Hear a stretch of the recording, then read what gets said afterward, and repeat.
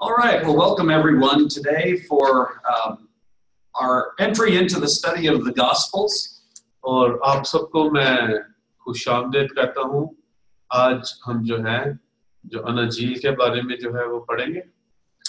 So to begin today, we want to look at the Gospels and the life of Jesus. और आज शुरू करने से पहले मैं जो है आपको जो है अनाजील और यीशु मसीह की जिंदगी के बारे में पढ़ाना चाहता हूँ। और साथ में हम जो दूसरी क्लास ले रहे हैं, ये तकरीबन वैसे ही लेक्चर होगा, लेकिन आगे जाके जो दोनों क्लासें मुख्तलिफ हो जाएंगी। So we'll start today by looking at what exactly a gospel is. तो आज हम देखेंगे कि दरअसल जो अंजील है या खुशखबरी है वो क्या है। And then we will look at one way of studying the Gospels. और उसके बाद हम देखेंगे कि एक तरीकाकार कि किस तरीके से जो है हम जो है अंजील की जो है वो स्टडी करते हैं। And that is to study the life of Jesus. ये ऐसे ही है जैसे कि हम यीशु मसीह का जो जिंदगी का मुताला कर रहे हैं। What we try to do is take all of the data from the Gospels. और हम क्या करते हैं कि हम जो है एक अंजील के अंदर से तमाम का तमाम जो मवाद है, जो डाटा है, वो इकट्ठा करते हैं। And try to put it into chronological order. और उसके बाद उसको हम तारीख वार जो है उसकी तरतीब देते हैं। So we order all of the events from all four Gospels. और हम क्या करते हैं कि जितने भी जो है चारों जो अनाजील के अंदर जो भी वाक़यात हुए हैं उन सबको इकट्ठा करते हैं and put them into order. और उनको एक तरतीब देते हैं तारीखवार। So we'll begin by looking at what precisely a gospel is. तो अभी हम शुरू करते हैं कि हम देखते हैं कि जो खुशखबरी है या जो अंजील है वो क्या है। And we'll begin with on page 7 of your study guide. और आपकी जो स्टडी गाइड है उसका जो 7 नंबर पेज है, ये जो आपके पास नोट्स हैं, स्टडी गाइड इसका नाम है, इसके 7 नंबर जो पेज है उसके ऊपर आप जो है देखेंगे आज। So what are the Gospels?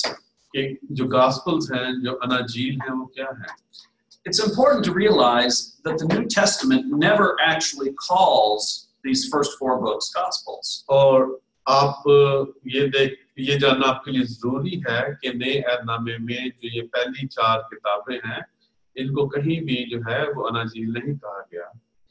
The titles that we have for our Gospels, और हमारे जो अनाजील हैं इनके जो टाइटल हैं, such as the Gospel of Matthew or Gospel of Mark, जैसे कि मत्ती की अंजील और मरकस की अंजील, those titles were attached to the Gospels at the end of the 1st century. और ये जो है इनकी जो टाइटल हैं, ये इस जो पहली सदी के आखिर में इन किताबों के जो है वो टाइटल दिए गए उनके मुसन्निफों के नाम के मुताबिक।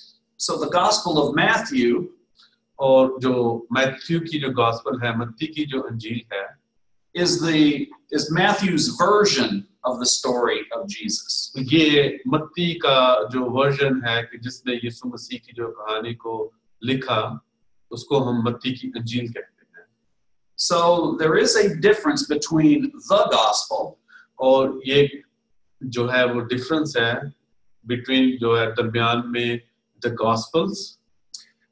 So the gospel refers to the message of Jesus' saving work.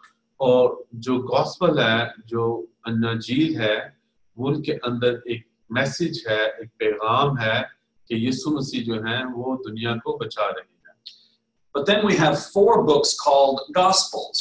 और उसके बाद जो है जो 4 किताबें हैं उनको हम जो है वो अनाजील कहते हैं। दोबारा मैं आपको बताता हूँ कि जब हम द गॉस्पेल कहते हैं तो इसका मतलब है कि खुशखबरी, ऐसी खुशखबरी जिसको हम देखते हैं कि यीशु मसीह जो है वो दुनिया में आए ताकि लोगों को निजात दे।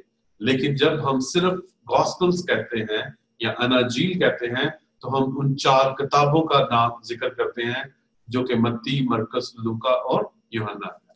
So the gospel is a message, gospels are books.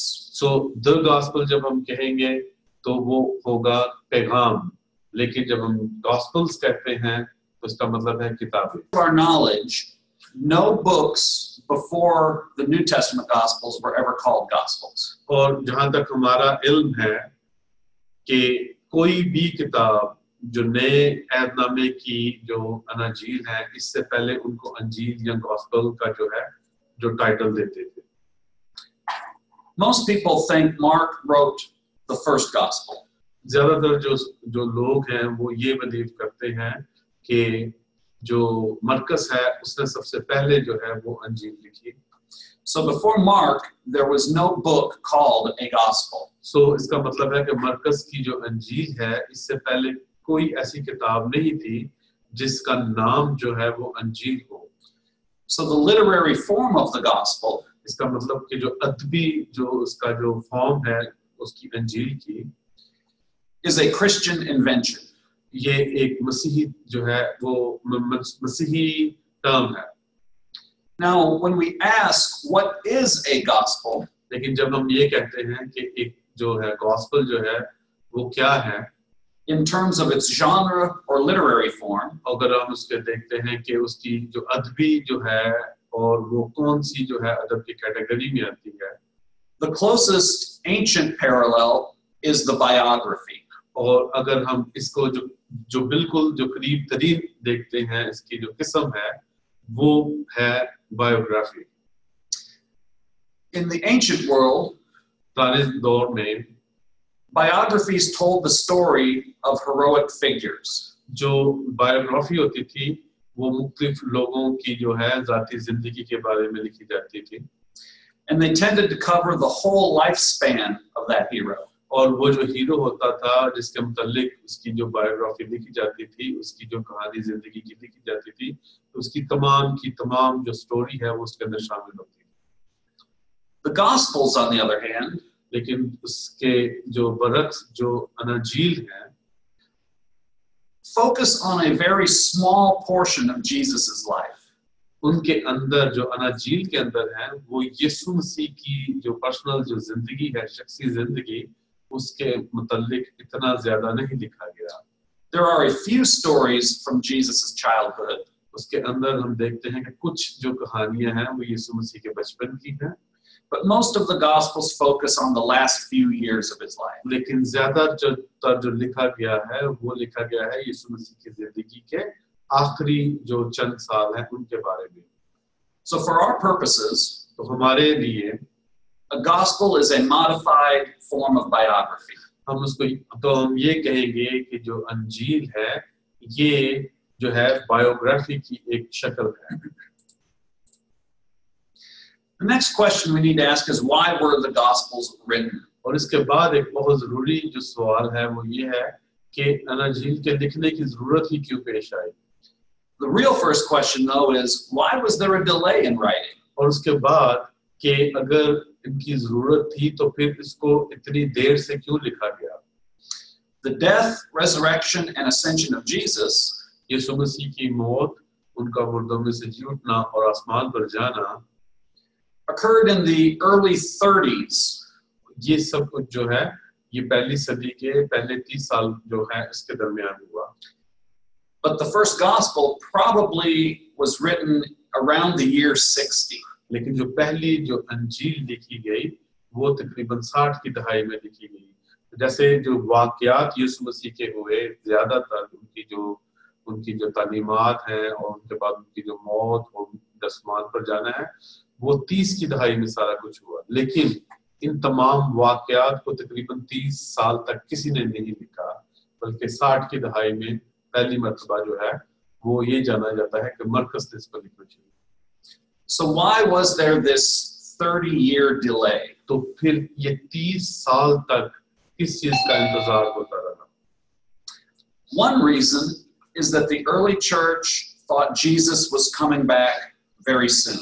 और इसकी सबसे बड़ी जो वजह है वो ये है कि जो पहली कलीसिया थी वो ये समझती थी कि यीशु मसीह जो है वो उनकी जिंदगी में ही आ जाएंगे, बहुत जल्द आ रहे हैं. Since Jesus was coming back soon, क्योंकि यीशु मसीह जो है वो जल्द आ रहे हैं, the need to preserve the tradition wasn't very urgent. तो उनकी जो तमाम उनकी जिंदगी के बारे में लिखना जो है और उसका एक रिकॉर्ड बनाना जो है वो इतना ज्यादा जरूरी ना समझा जा रहा था, क्योंकि वो लोग ये समझते थे कि यीशु मसीह ने तो अभी आ जाना है, तो फिर ये सारा कुछ जो है उनकी जो बायोग्राफी जो है या जो अनाजील है उसको लिखने की जरूरत क्यों है। If Jesus is coming back soon, अगर यीशु मसीह जल्द आ रहे हैं there's no need to write this down. तो इसका मतलब है कि इनके बारे में लिखने की जरूरत ही नहीं। Another reason for the delay और एक दूसरी वजह जो डिले की थी was the expense of writing materials. और जो लिखने का जो मवाद था वो बहुत ही ज्यादा महंगा होता था। It was very expensive to get something to write on. और अगर किसी भी चीज के ऊपर अगर लिखना होता था तो वो जो सारा जो मटेरियल होता था वो बहुत ही ज्यादा कीमती होता था। So the ancient equivalent of paper और अगर आप पुराना जमाने का अगर आप जो जिसके ऊपर लिखा जाता था अगर उस कागज को was very expensive. अगर आप देखें तो वो बहुत ही ज्यादा जो था वो महंगा था। When we ask why the Gospels were written, और अगर हमसे ये पूछा जाए कि जो है क्यों जो है ये अनाजील लिखी गई, we have to examine the purpose behind their writing. तो जब हमने फिर वो सारी जो उनकी जो जो जो अंजील लिखी गई है तो उसको मुआयना करना होता है, उसको इतने ध्यान से पढ़ना होता है कि ताकि उसके पीछे जो उसका मतलब है उसका जो रीजन है लिखने की वो जानी जाए। So there were many purposes for eventually writing these things down. और जो है वो जो कहा ये लिखने की जो है काफी ज्यादा इसके जो थे वो मकासद थे, जो गॉस्पेल्स के लिखने के जो थे वो काफी ज्यादा मकासद है। One reason for their composition और एक जो उनके लिखने की वजह है was that many of the original eyewitnesses of Jesus जो यीशु मसीह के जो आई विटनेस थे, जो लोग वहां पर जो मौजूद थे उनकी खिदमत के दरमियान they started dying. उनकी जो मौत जो थी वो बूढ़े हो गए और उसके बाद वो मरना शुरू हो गए। So many of the original disciples और जो ओरिजिनल जो खुदावंद यीशु मसीह के जो पहले जो शागिर्द थे were beginning to be martyred for their faith. और उसके बाद कई जो उनको यीशु मसीह के जो रसूल थे उनको जो है शहीद किया जा रहा था। So the church felt the need तो इसलिए जो कलीसिया है उसने ये समझा to record these things before all of the disciples were gone. तो चर्च ने ये जो है समझा कि तमाम के तमाम जो यीशु मसीह के जो रसूल हैं उनको शहीद किया जा रहा है या वो मर रहे हैं तबई तौर पर, तो उन्होंने ये कहा कि इनकी जितनी भी जो है इनके जितने भी, क्योंकि इन्होंने सब यीशु मसीह के साथ रह कर देखा है और उन्होंने इनके जितने भी वाक़यात हैं वो उसके दरमियान थे, इसलिए उन्होंने ये महसूस किया कि इन तमाम वाक़यात को जो हुए हैं उसको कलमबंद किया जाए या लिखा जाए। Another reason for writing down the Gospels एक दूसरी वजह कि जो है अंजील लिखी जाती was that the faith was spreading very quickly. जो लोग थे वो मसीहत में बहुत जल्द जो थे वो आ रहे थे और हर तरफ मसीहत फैल रही थी। And especially Gentiles और खास तौर पर जो गैर कौम के लोग थे needed authoritative explanations of Jesus. वो चाहते थे कि एक ऐसी जो यीशु मसीह की कोई ऐसी अथॉरिटी की उनकी जो ऐसे कोई डॉक्यूमेंट्स हों जिनसे ये साबित हो सके कि जो कुछ भी उनको यीशु मसीह की जिंदगी के बारे में बताया जा रहा है क्या वो सच है कि नहीं। This was a protection against false teaching. उसकी वजह एक ये भी थी कि काफी ज्यादा जो थी वो गलत तलीमात भी उस दौर में जो थी वो मौजूद थी। Another purpose for writing the Gospels और एक और वजह जो थी जो गॉस्पेल जो है या अंजील लिखी जाती is what we call liturgical. इसको हम कहते हैं कि अदबी तौर पर। This has to do with how churches worship. और इसकी वजह ये थी कि जो कलीसियाएं हैं वो क्यों और किस तरीके से जो है खुदावंद की प्रस्तुति करें। When we study ancient forms of liturgy, हम जब जो है पुराने जो है अदब पढ़ते हैं, we see that the Gospels preserve certain orders of worship. तो हम देखते हैं कि जो अनाजील है उसके अंदर एक जो है हमें तरतीब मिलती है कि हम किस तरीके से प्रस्तुत करते हैं। So the Gospels were written और जो अनाजील हैं वो लिखी गई to help early Christians structure their worship. कि वो उनके जो इब्तदाई जो कलीसिया थी उनका जो वर्शिप था उसको स्ट्रक्चर एक दिया जाए, उसको एक तरतीब दी जाए। One example of this इसकी एक जो मिसाल जो है is the institution of the Lord's Supper. हम देखते हैं कि यीशु मसीह की जो आखिरी खाना है इसके मुताबिक That has provided the form और इससे हमें ये नजर आता है for the church's celebration of the Lord's Supper कि जो कलीसिया है वो आखिरी खाने की जो रस्म थी वो करती थी from the very beginning of the church. और जब से कलीसिया की इब्तिदा हुई तब से। Another purpose was for evangelism. और एक और जो इसकी जो वजह थी वो ये थी कि किस तरीके से जो है एवेंजलिज्म जो है वो किया जाए। The model of Jesus's ministry और यीशु मसीह की जो खिदमत है उसका जो मॉडल है provided the model of evangelism वो हमें एक जो है एवेंजलिज्म का जो है मॉडल देता है for the early church. खास तौर पर जो पहली कलीसिया थी उसको। You can see this by reading the book of Acts. और आप ये देख सकते हैं कि जब आप अमाल की किताब पढ़ते हैं Or reading Paul's letters. या आप पौलुस के जो खतूत है वो पढ़ते हैं Those models followed Jesus's model. वो जो पहली जो अमाल की किताब है ये जो पौलुस के जो खतूत हैं उन सब के अंदर जो वर्शिप का जो तरीकाकार का जो मॉडल दिया गया है वो सब का सब जो है वो अनाजील से लिया गया है। One other purpose for writing the Gospels एक और जो वजह थी कि क्यों जो है अनाजील लिखी जाती is a pastoral purpose. कि जो पासबानी जो था उसकी वजह से। Many scholars believe काफी जो स्कॉलर्स हैं वो ये मानते हैं that the reason the Gospels sometimes read differently from each other कि जब अंजीलों को पढ़ा जाता है तो ये एक दूसरे से काफी हमें मुख्तलिफ नजर आती है is because a gospel was written for a particular Christian community. कि उसकी वजह ये थी कि जो अंजील लिखी जा रही थी वो एक खास जो तबका था मसीहियों का उनके लिए लिखी जाती थी। So for example, और हम इसकी जो मिसाल देखते हैं Mark was written to Christians in Rome. जो मरकस की जो अंजील है वो लिखी गई उन मसीहियों के लिए जो रोम के अंदर रहते थे। So Mark's presentation और जो मरकस जो पेश करता है reflects the needs of Christians in Rome. उनको वो पेश करता है कि वो तमाम ज़रूरियात जो रोम के मसीहियों को थी And of course, we can learn from those needs as well. और हम उन जो ज़रूरियात से हमें भी जो है वो सबक मिलता है। There is a term in the study of the Gospels और जब हम गॉस्पेल की स्टडी करते हैं अंजीलों की स्टडी करते हैं called synoptic तो Gospels. एक टर्म जो है उसको हम इस्तेमाल करते हैं जिसको हम कहते हैं सिनॉप्टिक गॉस्पेल या एक तरह की अनाजील। I won't spend a lot of time on this. मैं चाहता हूं कि आप इसको अच्छे तरीके से समझें। It's a fairly complex area of study, और ये काफी मुश्किल है और इसका जो मुतालिया है वो काफी मुश्किल है and you can read more fully about it in the textbook. और आपके पास जो किताब है उसके अंदर आप इसकी ज्यादा जो डिटेल है वो देख सकते हैं।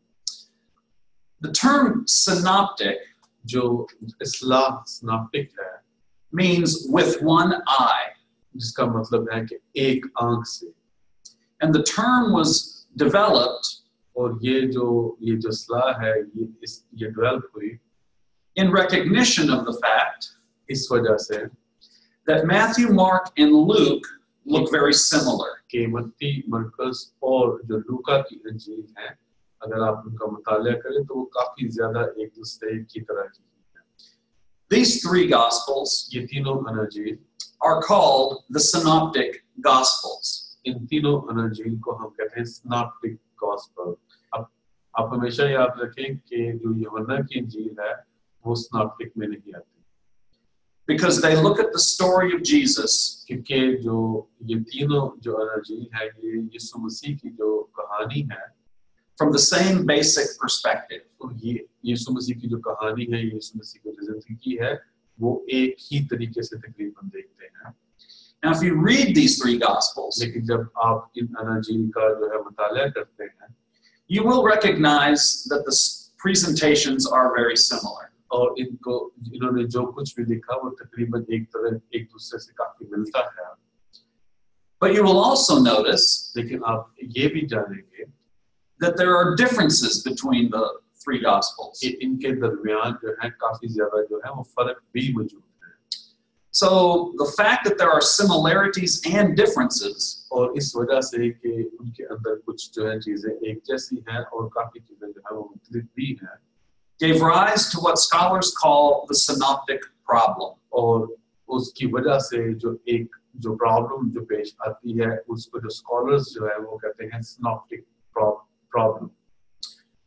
The main question of this area of study और जब आप सिनॉप्टिक जो गॉस्पेल्स को जो उनका मुताला करते हैं तो उसके अंदर जो है मेन जो आपके पास सवाल पैदा होता है is how do we account for कि हम किस तरीके से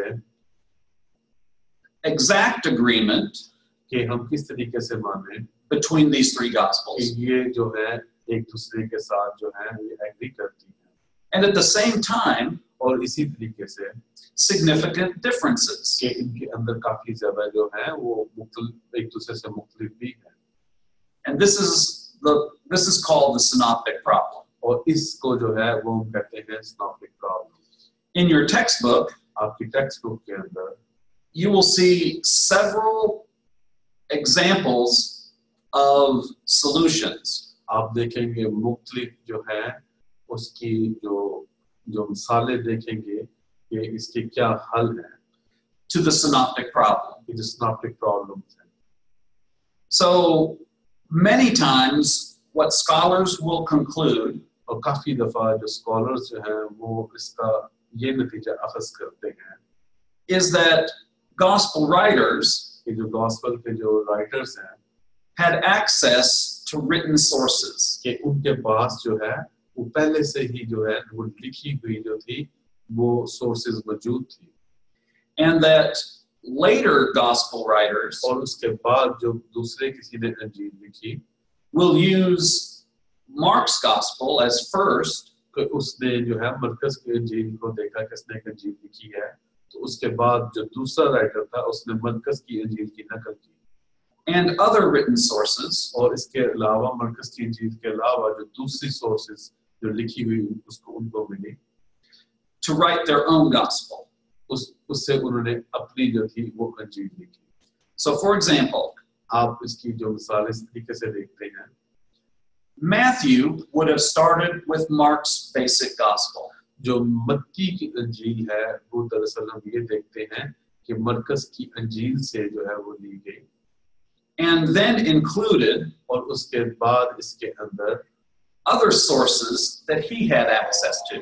उसके बाद उसके अंदर उन्होंने और ज्यादा जो था वो मवाद डाला और वो तमाम मवाद जो उनके पास था And there are very many theories as to how this worked. और इसके मुतालिक जो है वो बेशुमार जो है वो थियरीज मौजूद हैं।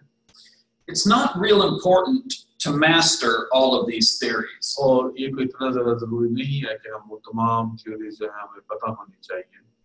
It's best to observe ये खास ये है कि आप उसको ऑब्जर्व करें that the synoptic gospels, कि जो सिनॉप्टिक गॉस्पेल्स हैं Matthew, Mark, and Luke, और मैथ्यू, मार्क और लूक की जो गॉस्पेल है tell the same basic story, और वो बताती है एक ही जो कहानी है but will include other information लेकिन उसके बाद वो उसके अंदर जो है और जो इंफॉर्मेशन है वो देती है that was important for that Christian community. वो जो कि वो जरूरी थी कि जिस कम्युनिटी को वो लिखी जा रही थी उनके लिए And that is really all we need to know about the synoptic problem. और ये जो है हमें जानने की जरूरत है इस सिनॉप्टिक प्रॉब्लम के बारे में But you can study it more deeply in your textbook if you wish. लेकिन अगर आप अपनी जो है जो टेक्स्ट बुक्स हैं इनको पढ़ेंगे तो आप इसके अंदर मज़ीद जो है वो मालूमात हासिल करेंगे इसको दोबारा सारा जो है मैं बता रहा हूँ कि जो सिनॉप्टिक प्रॉब्लम है वो ये है कि जो तीनों की तीनों जो अंजीलें हैं, मरकस की और मत्ती की और लूका की, इसके अंदर कुछ चीजें जो हैं वो एक जैसी हैं और कुछ जो इनके अंदर जो हमें मवाद मिलता है वो मुख्तलिफ है। ठीक, तो ये समझा जाता था और ये कहा जाता था कि इन अंजीलों में सबसे पहले जो है वो मरकस की अंजील लिखी गई और मरकस से लूका ने और उसके बाद मत्ती ने कुछ मवाद लिया और उसके बाद उनके पास कुछ और सोर्सेज थी जहां से उन्होंने और ज्यादा जो था अपनी तरफ से जो है उस अपनी अंजील के अंदर जो है वो मवाद डाला। जैसे अगर मत्ती की अंजील है, उसने पहले सबसे पहले मरकस की अंजील से जो थी उसकी नकल की और उसके बाद मत्ती ने अपनी तरफ से जो था जो उसके पास और सोर्सेज थी वो मवाद उसके अंदर लिखा। ठीक, लेकिन और इस तरफ जो इसके बाद हम देखते हैं वो एक मेन वजह ये है कि जब वो लिख रहे थे, हर एक जो लिखने वाला था उनके वो एक खास जो है वो एक ग्रुप को लिख रहे थे, एक खास कम्युनिटी को लिख रहे थे, इसलिए उनको जरूरत पड़ी कि इसके अंदर जो था काफी ज्यादा जो है वो दूसरा मवाद भी डाले। Next, we want to take a look at the life of Jesus. और जो दूसरी है हम देखेंगे कि यीशु मसीह की जिंदगी के बारे में। Now, the picture we have of Jesus. कि alright, so I think they have a problem in the sound. आप लोगों को किसको आवाज सही आ रही है तो आप प्लीज अपना हाथ हिलाइएगा। मुझे भी किसी ने मैसेज किया कि आवाज सही, तो आप अपना हाथ हिलाएं। ओके, सही। आप जो है अपना जो वॉल्यूम है वहां पे उसको थोड़ा सा जो है अगर इंक्रीज करें। लाहौर में आप लोगों को आवाज सही आ रही है? आप प्लीज सिर्फ अपना हाथ हिलाएं। और जो फोर्ट अब्बास है, इसका मतलब है जो कराची है, तो आप अपना जो है वो माइक जो है वो जो साउंड है उसको थोड़ा बेहतर करें।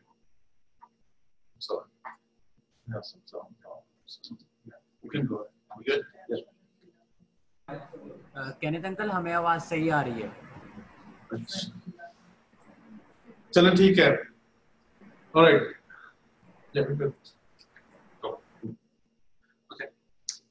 The next thing we want to do is look at the life of Jesus. और हम दूसरी जो चीज अभी जिसको पढ़ेंगे वो है यीशु मसीह की जिंदगी के बारे में। This is a reconstruction और इसको दोबारा तरतीब दिया गया based on what we read in the four Gospels. कि उस बेस के ऊपर जो कुछ हम जो है चारों की चारों अंजील के अंदर से पढ़ते हैं। So we try to order the events from the Gospels. और हम जो है ये तमाम का तमाम जो तरतीब है इसको अंजीलों में से देखते हैं in a chronological sequence. और उसको जो है हम खास तौर पर तारीखवार देखते हैं कि कौन से जो वाक़यात हैं वो पहले हुए और कौन से बाद। The end of the Gospel of John, जब हम यूहन्ना की अंजील का आखिर का देखते हैं, says that all of Jesus' life वो ये कहता है कि यीशु मसीह की जिंदगी के जितने भी वाक़यात हैं could not be contained in all the world. वो इन तमाम जो दुनिया के अंदर वो समा नहीं सकते थे if it were all written down. अगर उन सबको जो है वो लिखा जाता। We need to realize that the Gospels give us very selective presentations. और इस बयान से जो यूहन्ना की इंजील के अंदर है हमें ये मिलता है कि जो कुछ भी लिखा गया वो सिर्फ इसीलिए लिखा गया जो हमारी जरूरत थी। अगर तमाम के तमाम जो वाक़यात जो है वो लिखे जाते तो कहता है कि इसको जो जानना समझना या इसको जो इसको जो है जानना और समझना था वो बहुत ज्यादा मुश्किल था। The advantage of this way of studying Jesus, जब हम इस तरीके से जो है जो यीशु मसीह की जिंदगी के मुताबिक पढ़ते हैं, is that we can get an outline of his ministry. तो हम ये देखते हैं कि उसकी जो खिदमत है वो किस तरह की थी, उसकी हम एक आउटलाइन बना लेते हैं। The weakness of this approach और इस तरह की जो स्टडी की जो कमजोर पहलू है is that we take all of the events out of their original context. तो हम ये करते हैं कि हम जितने भी इसकी जिंदगी के जो वाक़यात हैं उनको जो ओरिजिनल जो कंटेंट्स है उससे बाहर निकाल कर देखते हैं. No single gospel कोई भी ऐसी इंजील नहीं है contains this whole outline. जिसके अंदर जो है वो तमाम की तमाम जो आउटलाइन यीशु मसीह की जिंदगी के हम पढ़ते हैं वो उसके एक इंजील के अंदर हो. So the life of Jesus approach तो जो यीशु मसीह की जो जिंदगी है is very artificial. वो हम ये कह सकते हैं कि काफी ज्यादा जो है मसनूई तरह से हम उसको पढ़ते हैं. But I still think it can be helpful. लेकिन मैं फिर भी ये कहता हूँ कि ये हमें काफी ज्यादा जो है वो मदद देती है. So what we are going to do, और हम क्या देख रहे हैं अभी, as you see it in your study guide, आप जब अपनी जो स्टडी गाइड है इसके अंदर देखते हैं, is divide Jesus's life यीशु मसीह की जो जिंदगी है into certain periods, मुख्तलिफ दौरों के अंदर उसको जो है डिवाइड करते हैं. and then look at some of the major events और फिर जो है कुछ जो उसके मेजर जो वाक़यात हैं from that period. उस जो पीरियड के अंदर से देखते हैं. So you'll see the first period here और सबसे पहले जो दौर है वो हम यहाँ पर देखते हैं is the birth and childhood of Jesus. ये यीशु मसीह की पैदाइश और उसका जो बचपना है बचपन की जिंदगी है उसके बारे में. And you will see the biblical references to that period. और आप देख सकते हैं कि ऊपर जो है मत्ती की इंजील उसका पहला बाब और उसकी 2 आयत और 2 और 23 आयत तमाम जो रेफरेंस है वो ऊपर लिखे हुए आप देख सकते हैं. So very prominent in the period of birth and childhood यीशु मसीह की जो पैदाइश और उनके जो बचपन के अंदर are what we call the infancy narratives. जिसको हम ये कहते हैं कि उनके बचपने की कहानी. This is when the angel announces the birth of Jesus. और ये वो वक्त था जब जो फरिश्ते ने यीशु मसीह की जो है पैदाइश के बारे में बताया To Mary and Joseph. मुकद्दस Maryam को और जो है यूसुफ को.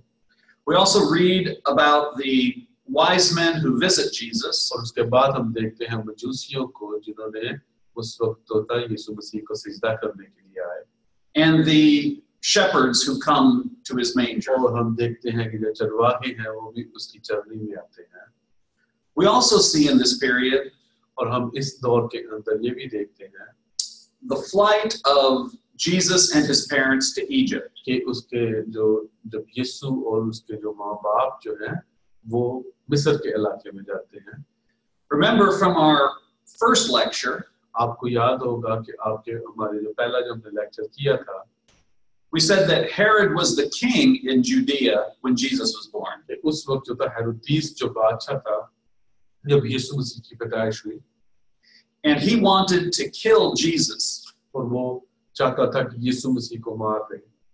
So to escape, Jesus and his parents went to Egypt. और उन यीशु मसीह की जिंदगी को बचाने के लिए जो यीशु मसीह के माँ बाप थे मरियम और यूसुफ उनको मिस्र के इलाका में ले गए. In this period, we also read about the dedication of Jesus at the temple. और हम ये देखते हैं कि यीशु मसीह की जो मखसूसियत है हैकल में होती है when he was 8 days old. जब वो 8 दिन के थे. And we also read about Jesus conversing with the scholars in the temple. और हम देखते हैं कि यीशु मसीह जो है उस हैकल के अंदर जो है जब 12 साल की उम्र में जो हैकल के अंदर जो उस वक्त के जो स्कॉलर्स थे उनके साथ बातचीत करते हैं. And that happened when he was 12 years old. वो तकरीबन 12 साल के थे उस वक्त. So you see, we have very little information. हम ये देखते हैं कि हमारे पास इतनी ज्यादा यीशु मसीह की जो बचपन की कोई भी ज्यादा हमारे पास इंफॉर्मेशन जो है वो अंजीलों के अंदर नहीं मिलती. About the early life of Jesus. खास तौर पर जो यीशु मसीह की इब्तिदाई जिंदगी है उसके बारे में. The next section we read और उसके बाद जो दूसरा सेक्शन जो है हम पढ़ते हैं is what we call the preparation for ministry. कि यीशु मसीह जो है अपनी खिदमत की किस तरीके से तैयारी करते हैं. And you see the Gospels talk a lot about this. और हम देखते हैं कि जो अनाजील है इसके बारे में काफी ज्यादा जो है वो बताती है। The two major events in this period इस दौर के अंदर दो जो है वो मेजर जो है वो वाकयात होते हैं। are Jesus' baptism in the Jordan हम सबसे पहले ये देखते हैं कि जो यीशु मसीह है वो जो है यरदन के अंदर जो है बपतिस्मा लेते हैं। and then the temptation in the wilderness. और उसके बाद हम देखते हैं किस तरीके से यीशु मसीह की जो है वो टेम्पटेशन होती है बियाबान में। Now this happens when Jesus is approximately 30 years old, give or take. और ये तकरीबन उस वक्त की बात है जब यीशु मसीह जो है तकरीबन जो है वो 30 साल के थे। So there's a large gap between the first stage और हम देखते हैं कि ये काफी लंबा का अरसा है कि आखिरी जो हमें वाकया मिलता है यीशु मसीह का वो 12 साल की उम्र का and the time that his ministry और begins. उसके बाद जो है वो जो अंजील लिखी गई है उसके अंदर हम देखते हैं कि यीशु मसीह 30 साल के हैं तो तब उनकी जो खिदमत के लिए जो तैयारी है उसके मुताबिक लिखा जाता है। And that's because the ministry of Jesus is the most important aspect. और उसकी वजह ये है कि यीशु मसीह की जो खिदमत है वो सबसे ज्यादा जरूरी है अंजील के अंदर।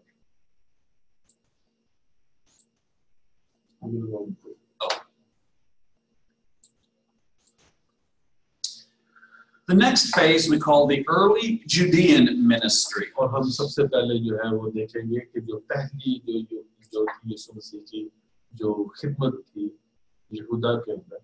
And notice we only find this mentioned in John's Gospel. और हमें ये देखते हैं कि ये सिर्फ और सिर्फ हमें यूहन्ना की इंजील में मिलता है।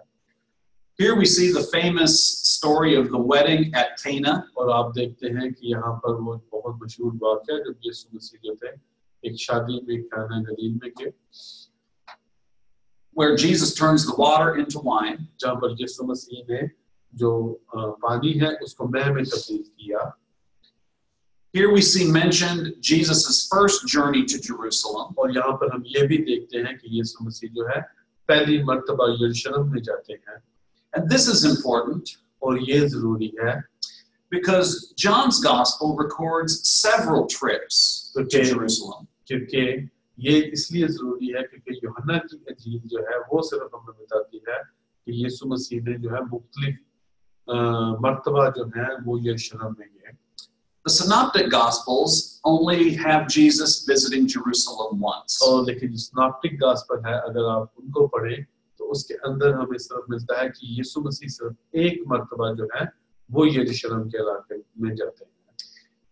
And here's where we see the major difference between John and the Synoptic और Gospels. यहाँ पर हम देखते हैं कि बहुत बड़ा जो है आपको जो है फर्क नजर आता है जो है यूहन्ना की इंजील के अंदर और जो सिनॉप्टिक गॉस्पेल है उनके अंदर। John's Gospel is structured differently. जो यूहन्ना की इंजील है उसको मुख्तलिफ तरीके से तरतीब दी गई है और मुख्तलिफ तरीके से जो है वो लिखा गया है। It's in this phase we also see Jesus's famous discussion with Nicodemus. और इसी के अंदर हम देखते हैं कि यीशु मसीह जो है वो बातचीत करते हैं निकोदेमुस के साथ। And again, only John mentions these events. लेकिन जो निकोदेमुस की जो उनके साथ यीशु के साथ गुफ्तगू है वो सिर्फ और सिर्फ हमें यूहन्ना की इंजील के अंदर मिलती है। The next phase is the early Galilean ministry. और दूसरा जो इससे अगला हिस्सा है वो यीशु मसीह की जो गलीली खिदमत है उसके बारे में। And here we see some very significant events. और यहाँ पर हमें जो है काफी ज्यादा जो है जो सिग्निफिकेंट जो इवेंट्स हुए जो वाकयात हुए वो नजर आते हैं। Notice all four Gospels speak of this period. और हम ये देखें कि चारों जो अंजील हैं वो गलील की खिदमत के बारे में बात करती हैं। The famous story of Jesus speaking with the woman at the well. और एक बहुत जो मशहूर कहानी है कि हम देखते हैं कि यीशु मसीह जो एक सामरी औरत के साथ गुफ्तगू करते हैं एक कुएं पे। We in John chapter 4 और यूहन्ना की जो अंजील है उसके 4 बाब के अंदर and Jesus's famous Sermon on the Mount. और जो यीशु मसीह की जो पहाड़ी वाज है in Matthew 5 through 7. हम देखते हैं मुकद्दस मत्ती की इंजील उसके 5 से 7 बाब के अंदर These are the major events of this period. और ये इस दौर के जो हैं खास बड़े वाक़यात And notice that this is taking place in Galilee. और आप ये याद रखें कि ये जो वाक़यात है ये गलील के इलाका में हुए So this is very early in the storyline of Jesus. और ये यीशु मसीह की जो कहानी की ये काफी शुरू की बातें हैं खास तौर पर जब उनकी खिदमत हुई तो उनकी खिदमत की शुरू की बात है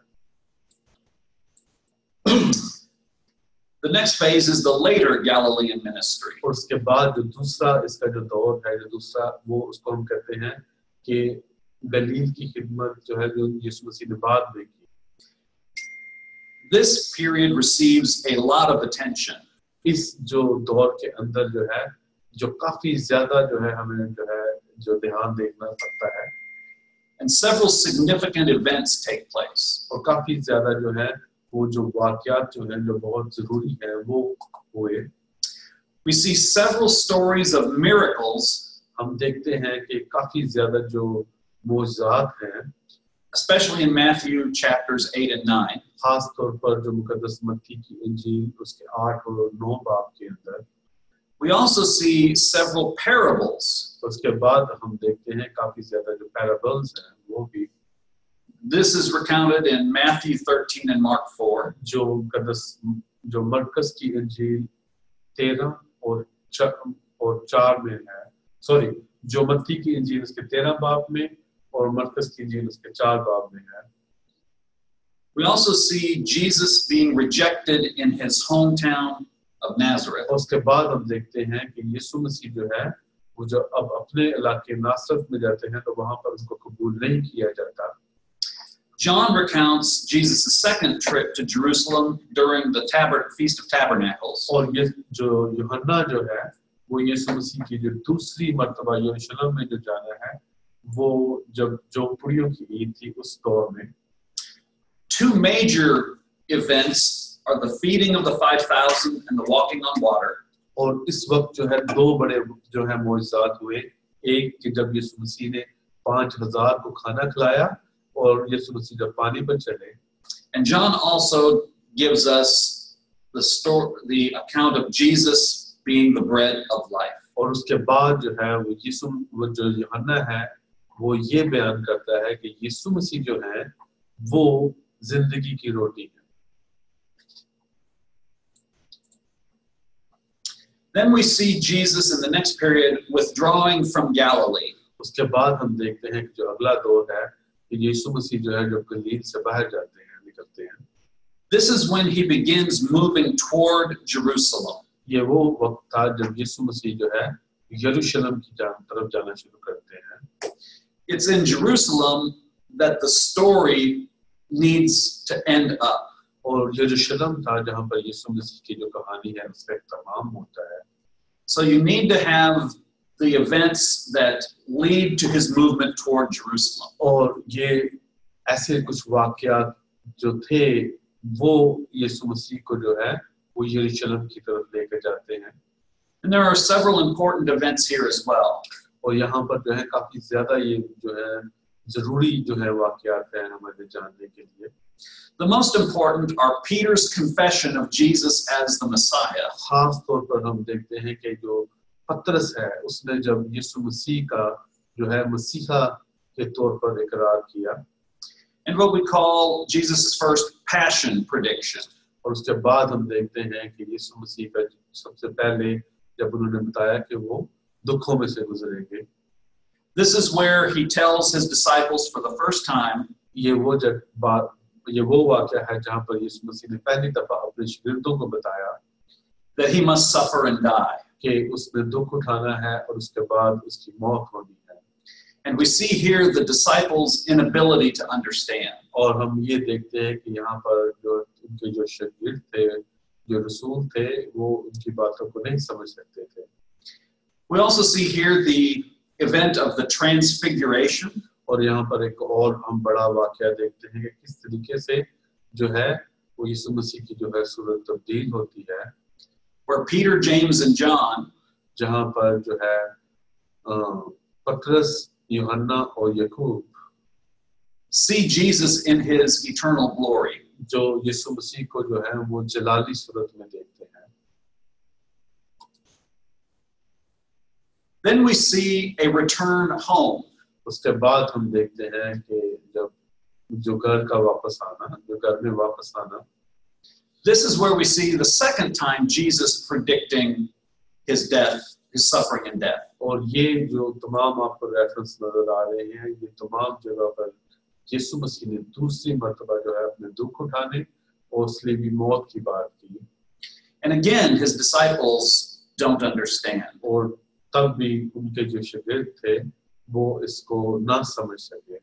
Now, this is just a very brief return of Jesus back to Nazareth. और ये बिल्कुल एक काफी छोटी कहानी है जिसमें हम देखते हैं कि यीशु मसीह जो है वापस अपने घर में, जो उनका घर जो था वो नासरत था, वहां पर आते हैं. Then we see Jesus in Jerusalem for the Feast of Tabernacles. उसके बाद हम देखते हैं कि यीशु मसीह जो है वो जो है यरूशलेम में होते हैं, टैबरनेकल की जो ईद है उसमें. This is the third journey of Jesus to Jerusalem. और ये तीसरी मर्तबा यीशु मसीह जो है वो यरूशलेम में जाते हैं. And again, only John talks about this. और सिर्फ जो यूहन्ना की इंजील है वो हमें बताती है कि यीशु मसीह मुख्तलिफ मर्तबा जो है वो यरूशलेम में जाते हैं. John has Jesus visiting Jerusalem several times. और जो यूहन्ना है वो हमें बताता है कि यीशु मसीह जो है वो मुख्तलिफ मर्तबा जो है वो यरूशलेम में तशरीफ लेके गए. Perhaps the most important event और लेकिन जो सबसे ज्यादा जरूरी जो वाकया is the story of the woman caught in adultery. ये वो कहानी है जब एक औरत जो है वो हरामकारी के दौरान जो है वो पकड़ी जाती है.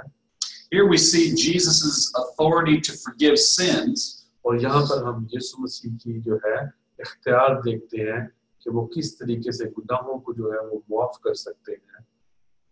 And we also see Jesus telling people that he is the good shepherd. और यहाँ पर हम ये भी देखते हैं कि यीशु मसीह जो है वो लोगों को ये बताते हैं कि वो अच्छा चरवाहा है. Here we see Jesus talking about how he, rather than the religious authorities, और जहाँ पर हम देखते हैं कि वो यीशु मसीह बताते हैं कि वो बल्कि जो है जो मसीही जो रहनुमा है is the one who truly cares for the people. और यहाँ पर जो है वो यीशु मसीह ये बताते हैं कि यीशु मसीह है जो लोगों की जो है अच्छे तरीके से जो है हिफाजत करते हैं, ना कि मजहबी रहनुमा उस तौर पे. Then we have the journey to Jerusalem. उसके बाद हम देखते हैं कि यीशु मसीह जो है यरूशलेम में जाते हैं. Notice that this is only recounted by Luke. और आप ये देखें कि ये जो है सिर्फ और सिर्फ लूका के अंदर मौजूद है.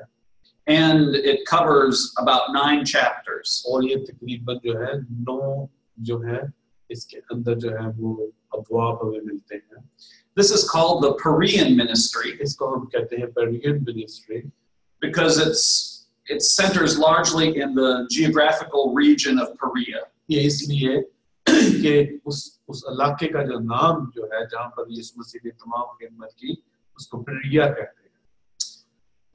This section contains a lot of parables. इस सेक्शन के अंदर जो है हम यीशु मसीह की काफी ज्यादा जो है वो पैराबल्स जो है जो वो देखते हैं, मिसालें जो है वो देखते हैं. The most famous are probably the parables of lostness. और खास तौर पर हम देखते हैं कि वो मिसालें जहाँ पर यीशु मसीह खोए जाने के मुताबिक बात करते हैं. You see the story of the lost coin. आप देखते हैं कि किस तरीके से जो है एक औरत का जो है वो सिक्का जो है वो गुम जाता है. Of the lost sheep. इसके अलावा हम देखते हैं कि खोई हुई भेड़ के बारे में. And the lost son or the prodigal son. और हम देखते हैं मुसरफ बेटा या खोया हुआ बेटा उसके बारे में. We then see what we call the final Judean ministry. और उसके बाद आखिर में हम देखते हैं कि यीशु मसीह की जो यहूदा के अंदर जो है आखिरी खिदमत. And here we see several important events. और यहाँ पर भी हम काफी ज्यादा जो जरूरी जो वाकयात हैं उनको पढ़ते हैं The story of Jesus confronting the rich young man, और देखते हैं कि यीशु मसीह एक बहुत अमीर जो है शख्स के साथ बात करते हैं this was important because it spelled out the high cost of following Jesus. ये इसलिए जरूरी है क्योंकि इससे हमें ये सबक मिलता है कि यीशु मसीह की जो हम पैरवी करते हैं तो ये कोई आसान नहीं है इसके लिए आपको काफी मर्तबा जो है वो बड़ी कीमत उठा जो है वो देनी पड़ती है Here John gives us the story of the raising of Lazarus from the dead. और हम देखते हैं कि जो यूहन्ना है इस दौर के अंदर हमें जो लाजर का मुर्दों में से जो जी उठना है उसके बारे में बताते हैं For the third time, Jesus predicts his suffering and death. और उसके बाद हम देखते हैं कि इस दौर के अंदर तीसरी मर्तबा यीशु मसीह जो है वो दोबारा अपनी जो दुख उठाने और सलीबी मौत के बारे में बात करते हैं And we see the important story of the woman anointing Jesus with expensive perfume at Bethany. और हम देखते हैं कि इस दौर के अंदर कि बैतनी के इलाके में एक औरत जो है वो यीशु मसीह के जो है एक कीमती जो अतर है उससे पांव साफ करती है This is important because we see Judas emerge as the betrayer.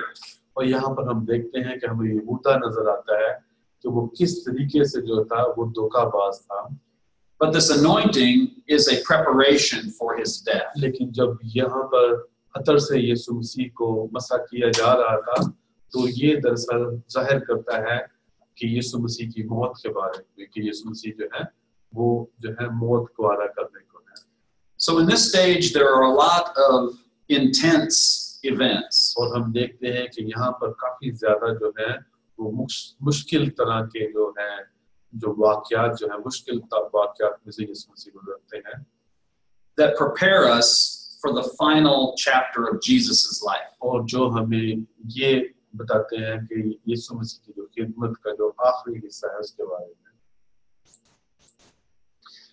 We see the final ministry in Jerusalem. हम देखते हैं कि जो यीशु मसीह की खिदमत का बिल्कुल आखिरी हिस्सा जो है वो यरूशलेम में है So we see the triumphal entry on Palm Sunday. और हम देखते हैं कि जब खजूरों का द्वार होता है तो बड़ी शान और शौकत के साथ यीशु मसीह का यरूशलेम में इस्तकबाल किया जाता है The cursing of the fig tree as a sign of the end of the old age. और उसके बाद जब यीशु मसीह जो है वो जो फिग ट्री जो है उसको जब करते हैं उसको कर्स करते हैं तो ये हमें जाहिर करता है कि किस तरीके से जो पुराना दौर जो है वो खत्म हो रहा है Then we see the cleansing of the temple. उसके बाद हम देखते हैं कि किस तरीके से जो है वो हैकल को जो है बिल्कुल साफ करते हैं And Jesus discussing the signs of the end of the age. और यीशु मसीह जो है वो बताते हैं कि किस तरीके से जो है वो दुनिया का आखिर होगा Now it's the cleansing of the temple जब हम जो है बात करते हैं कि हैकल को किस तरीके से साफ किया गया that probably is the turning point ये हमें एक ऐसा जो है वाकया बताता है that makes Jesus' death inevitable. जिससे हमें ये पता लगता है कि यीशु मसीह की जो मौत है वो काफी ज्यादा जो है इम्पोर्टेंट रखती है Then we come to what we call the passion narrative. और आखिर में हम देखते हैं कि जो कहानी है वो यीशु मसीह के दुखों की Here we see several events यहाँ पर हमें काफी जो वाकयात जो है हम देखते हैं that take us to the suffering and death of Jesus. जो हमें यीशु मसीह का जो है दुखों के बारे में और उसके बाद यीशु मसीह की मौत के बारे में बताते हैं It begins with the betrayal by Judas. और हमें ये बताते हैं कि किस तरीके से जो है वो जो यहूदा है वो यीशु मसीह को धोखा देता है It's at this point Judas conspires with the Jewish religious leaders to kill Jesus. ये वो वक्त था ये वो वाकया है जब यहूदा जो है वो यहूदी जो थे उनके जो मजहबी रहनुमा थे उनके साथ मिलकर यीशु मसीह की जो मौत है उसकी साजिश करता है Then we see the story of the Last Supper in the upper room. और हम इसके बाद देखते हैं कि बाला खाना के अंदर जो आखिरी खाना है यीशु मसीह का उसके बारे में It's here that Jesus tells all of his disciples that someone will betray him. और यहाँ पर यीशु मसीह जो है वो बताते हैं अपने तमाम जो शागिर्दों को कि उनमें से एक जो है उनके रसूलों में से जो एक है वो उनको धोखा देगा. John preserves 4 chapters of Jesus's words during the Last Supper. और जो यूहन्ना जो है वो तकरीबन ये तमाम जो बातें हैं 4 अबवाब के अंदर बयान करता है. These are called the farewell discourses. और इसको हम कहते हैं कि जो है खुदा हाफिज के जो वाक़यात हैं. And only John has these. और सिर्फ यूहन्ना की इंजील के अंदर हम ये मिलता है. Then we see Jesus' prayer in the Garden of Gethsemane. और हम देखते हैं कि यीशु मसीह जब दुआ करते हैं गतसमनी के बाग के अंदर. Then we see his arrest and trial. और हम देखते हैं कि यीशु मसीह को किस तरीके से गिरफ्तार किया जाता है और उनके ऊपर मुकदमा चलाया जाता है. And the accounts of his crucifixion and burial. और हम किस तरीके से यीशु मसीह को सलीब दी जाती है और उन्हें दफनाया जाता है.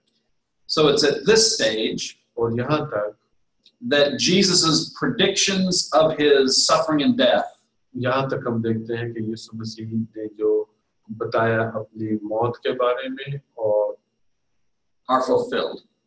और यहाँ पर हम देखते हैं कि यीशु मसीह ने जो बताया अपनी दुख उठाने के बारे में और मौत के बारे में जो 3 दफा हम देखा है कि हमने यीशु मसीह ने अपने दुखों के बारे में और अपनी मौत के बारे में बताया तो हम देखते हैं कि ये तमाम जो वाक़यात हैं वो जो उन्होंने पहले ही बताए थे वो पूरे हुए. Then we see the story of the resurrection. और आखिर में हम देखते हैं कि यीशु मसीह जो है वो मुर्दों में से जो है वो जी उठते हैं.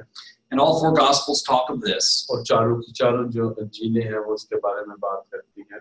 Now, each of the gospels has different details. और हर एक जो गॉस्पेल है हर एक जो इंजील है उसके अंदर जो उनकी जो रेजरेक्शन है उनका मुर्दों में से जी उठना है वो मुख्तलिफ तरीके से बताती है.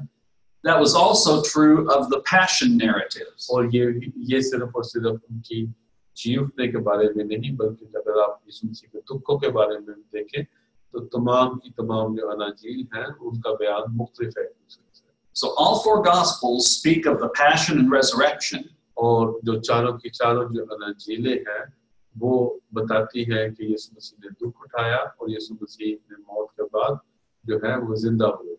But they tend to emphasize different aspects of them. लेकिन हर एक जो लिखने वाला है वो मुख्तलिफ जो है इसके बारे में जो बात है उनके जी उठने के बारे में दुखों के बारे में वो बताता है. And then finally we have the post-resurrection ministry. और आखिर में जो है यीशु मसीह की वो खिदमत जो उन्होंने मुर्दों में से जी उठने के बाद की. In Matthew we see his appearance to the women and the Great Commission. हम देखते हैं कि यीशु मसीह जो है वो औरतें हैं जो जिन पर जाहिर होते हैं और उसके बाद अरशादे जो आज़म है वो कहते हैं. And when we talk about Mark, we'll talk about what's called the longer ending. और उसके बाद हम जब मरकज़ की इंजील को देखते हैं तो उसको कहते हैं कि लंबा जो आखिर है. Luke gives us the story of the walk to Emmaus. और जो लूका है वो एमियस के इलाका में जब यीशु मसीह जाते हैं उसके बारे में बात करता है. The appearance to disciples. और उसके बाद यीशु मसीह जो अपने रसूलों के ऊपर जाहिर होते हैं. And Luke's gospel speaks of Jesus' ascension into heaven. और यीशु जो लूका की इंजील है वो बताती है कि यीशु मसीह जो है वो किस तरीके से आसमान पर उठाए गए. And then John gives us the appearance to women. लेकिन जो यूहन्ना की इंजील है वो हमें बताती है कि यीशु मसीह जो है वो औरतों पे जाहिर होते हैं. Appearances to his disciples. वो अपने जो है रसूल उनके ऊपर जाहिर होते हैं. The famous story of Jesus appearing to Thomas occurs here. और यहाँ पर हम ये देखते हैं कि यूहन्ना की इंजील के अंदर कि जब जो थॉमस जो है वो यीशु मसीह का जो है जो यकीन नहीं करता कि वो मुर्दों में से जी उठे हैं तो कहता है कि मैं अपनी हाथ पसली में डालूंगा. तो वो वाक़या हम देखते हैं. And Jesus appearing at the Sea of Tiberias. और उसके बाद यीशु मसीह जो है वो तिबेरियस का जो समुद्र है वहाँ पर जो है जाहिर होते हैं. We also see in this section of John Jesus' restoration of Peter. और यहाँ पर हम ये देखते हैं कि जो यीशु मसीह है वो किस तरीके से जो पतरस को जो है वो तमाम कलीसिया का जो है वो इंचार्ज बनाते हैं. All right, so that's the approach of looking at the story of Jesus. और ये जो अभी हमने सारा कुछ देखा, ये हमने एक जो है खलासा देखा यीशु मसीह की जिंदगी के बारे में, उनकी खिदमत के बारे में. This life of Jesus outline ये हमने जो खलासा देखा है यीशु मसीह की जिंदगी का, is just a way to organize the events chronologically. ये सिर्फ एक ऐसा तरीका है कि आप तारीखवार हिसाब से यीशु मसीह की जो जिंदगी है उसको तरतीब देते हैं. And it's important to realize और ये बहुत जरूरी है कि हमें इस बात का पता हो that no single gospel writer gives us the full story. कि कोई भी कोई भी शख्स जिसने जो है अंजील लिखी उसने यीशु मसीह की पूरी जो जिंदगी है उसके बारे में बयान नहीं किया. What the New Testament preserves for us जो कुछ भी हमें नए ऐलान के अंदर मिलता है is 4 distinct gospels. हमें मिलती हैं 4 मुख्तलिफ अंजीलें. So most people ज्यादातर जो लोग हैं think the best thing to do is to study each gospel. वो ये कहते हैं, ज्यादातर लोग ये कहते हैं कि हमें हर एक जो अंजील है उसको जो है अलग से उसका मुताला करना चाहिए. It's more important to study each gospel writer's presentation. और ये बहुत ज्यादा जरूरी है कि हर एक जो राइटर है जिसने गॉस्पेल लिखी है उसको जो है स्टडी या उसका मुताला किया जाए. Because it gives us a fuller sense of each writer's portrayal. क्योंकि वो हमें एक मुकम्मल तौर पर जो है बयान करता है हर एक जिसने जो है वो अंजील को लिखा है. And we can see what's important to each gospel writer. और हम देखते हैं कि हर एक जो अंजील का लिखना वाला है उसके लिए क्या जो थी वो चीज ज्यादा जरूरी थी यीशु मसीह की जिंदगी में. So what we are going to do now is begin with the first gospel. और हम अभी क्या करने लगे हैं कि हम देखेंगे पहली जो अंजील है उसका मुताला करेंगे. And we're going to start with Mark. और हम करेंगे ये मुताला शुरू मरकस की इंजील से. Most people think Mark's gospel was the first one written. ज्यादातर जो स्कॉलर्स हैं वो ये कहते हैं कि जो मरकस की इंजील है वो सबसे पहले लिखी गई. And that's the structure that your textbook follows. और यही वाला जो स्ट्रक्चर है वो हमारी जो टेक्स्ट बुक है उसके अंदर हमें मिलता है. So let me bring up the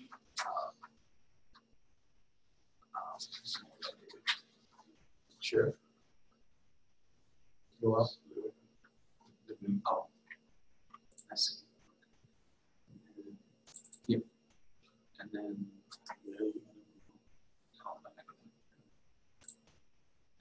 okay, so now we want to start looking at Mark's gospel. और अभी जो है हम मरकस की अंजील देखेंगे. जैसे हम लोगों ने पहले पढ़ा, हमने सबसे पहले अंजीलों के मुतालिक देखा और हमने जितनी भी अंजीलें हैं उनका ये खुलासा देखा इकट्ठा मिलके जो पहले अभी हमने पढ़ा है.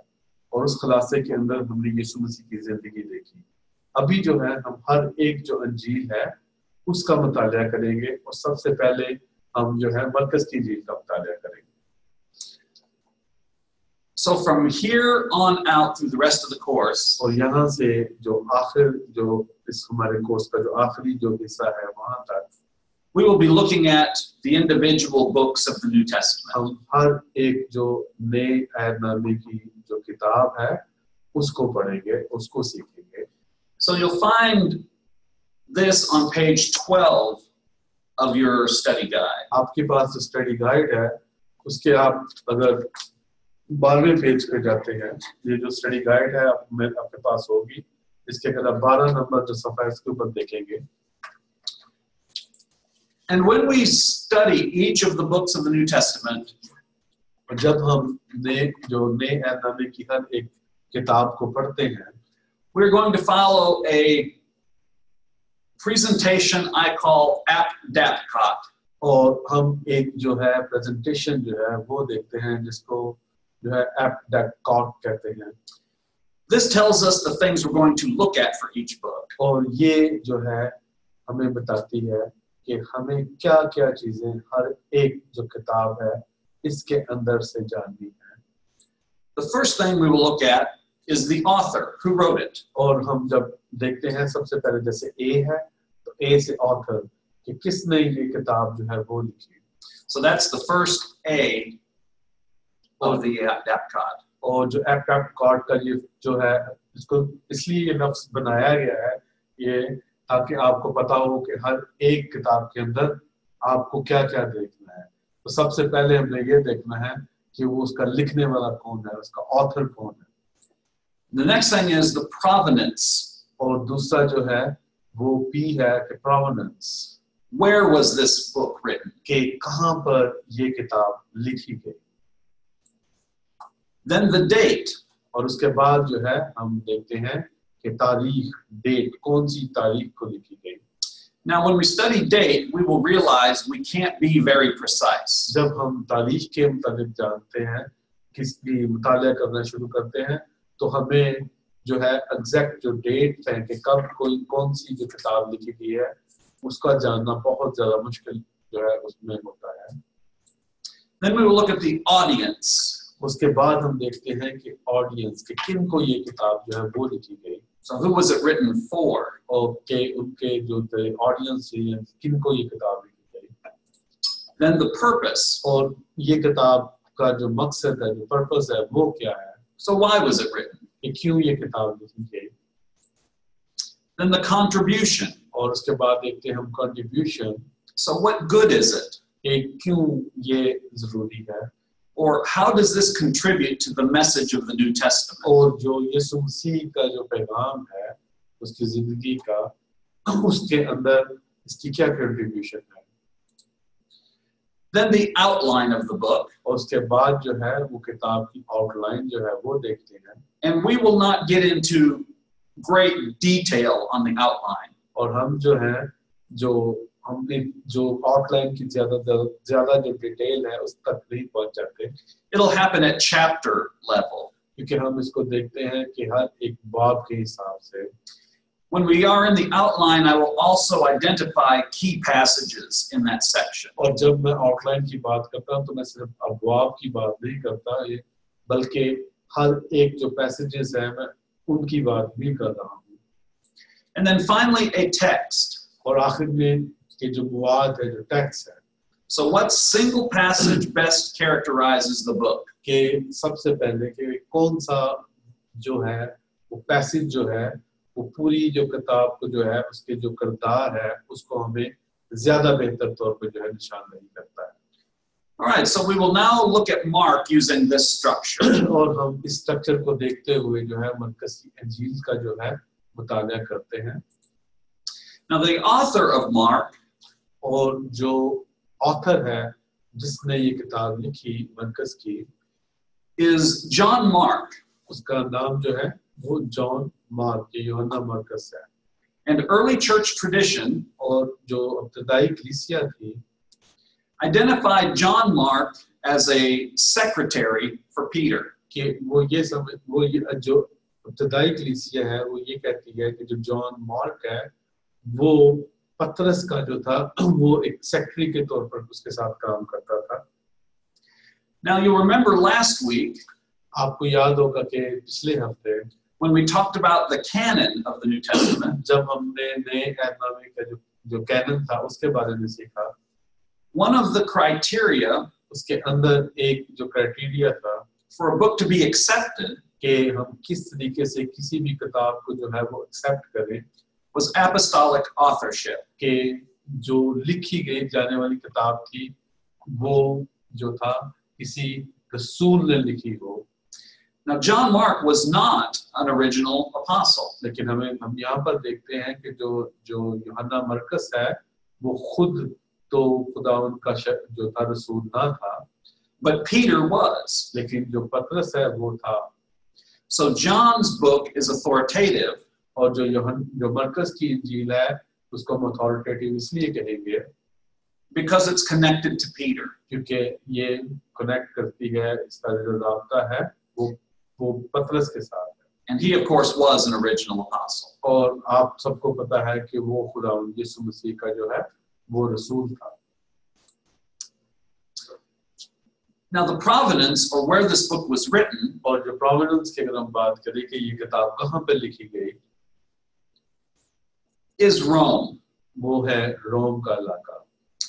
When you read Mark's gospel, जब आप मरकस की इंजील को पढ़ते हैं, especially if you can read it in the original Greek language, अगर आप इसको जो है ग्रीक जो है या यूनानी किताब की जो जुबान है, अगर आप उसमें इसको पढ़ सकते हैं, is that Mark uses a lot of traditional Roman language. क्योंकि जो मरकस है उसने जो खास तौर पर जो जुबान इस्तेमाल की वो रोमियो की जो ट्रेडिशनल लैंग्वेज थी, जो ट्रेडिशनल जुबान थी, वो इस्तेमाल की. And the thought is that it's because Mark is in Rome. उसकी वजह ये थी क्योंकि जो मरकज था वो रोम के अंदर था. Now the date of Mark is pretty early. और जो उसके लिखने की जो तारीख है कि कब ये लिखी गई, वो काफी जो है वो शुरू की बात कहते हैं.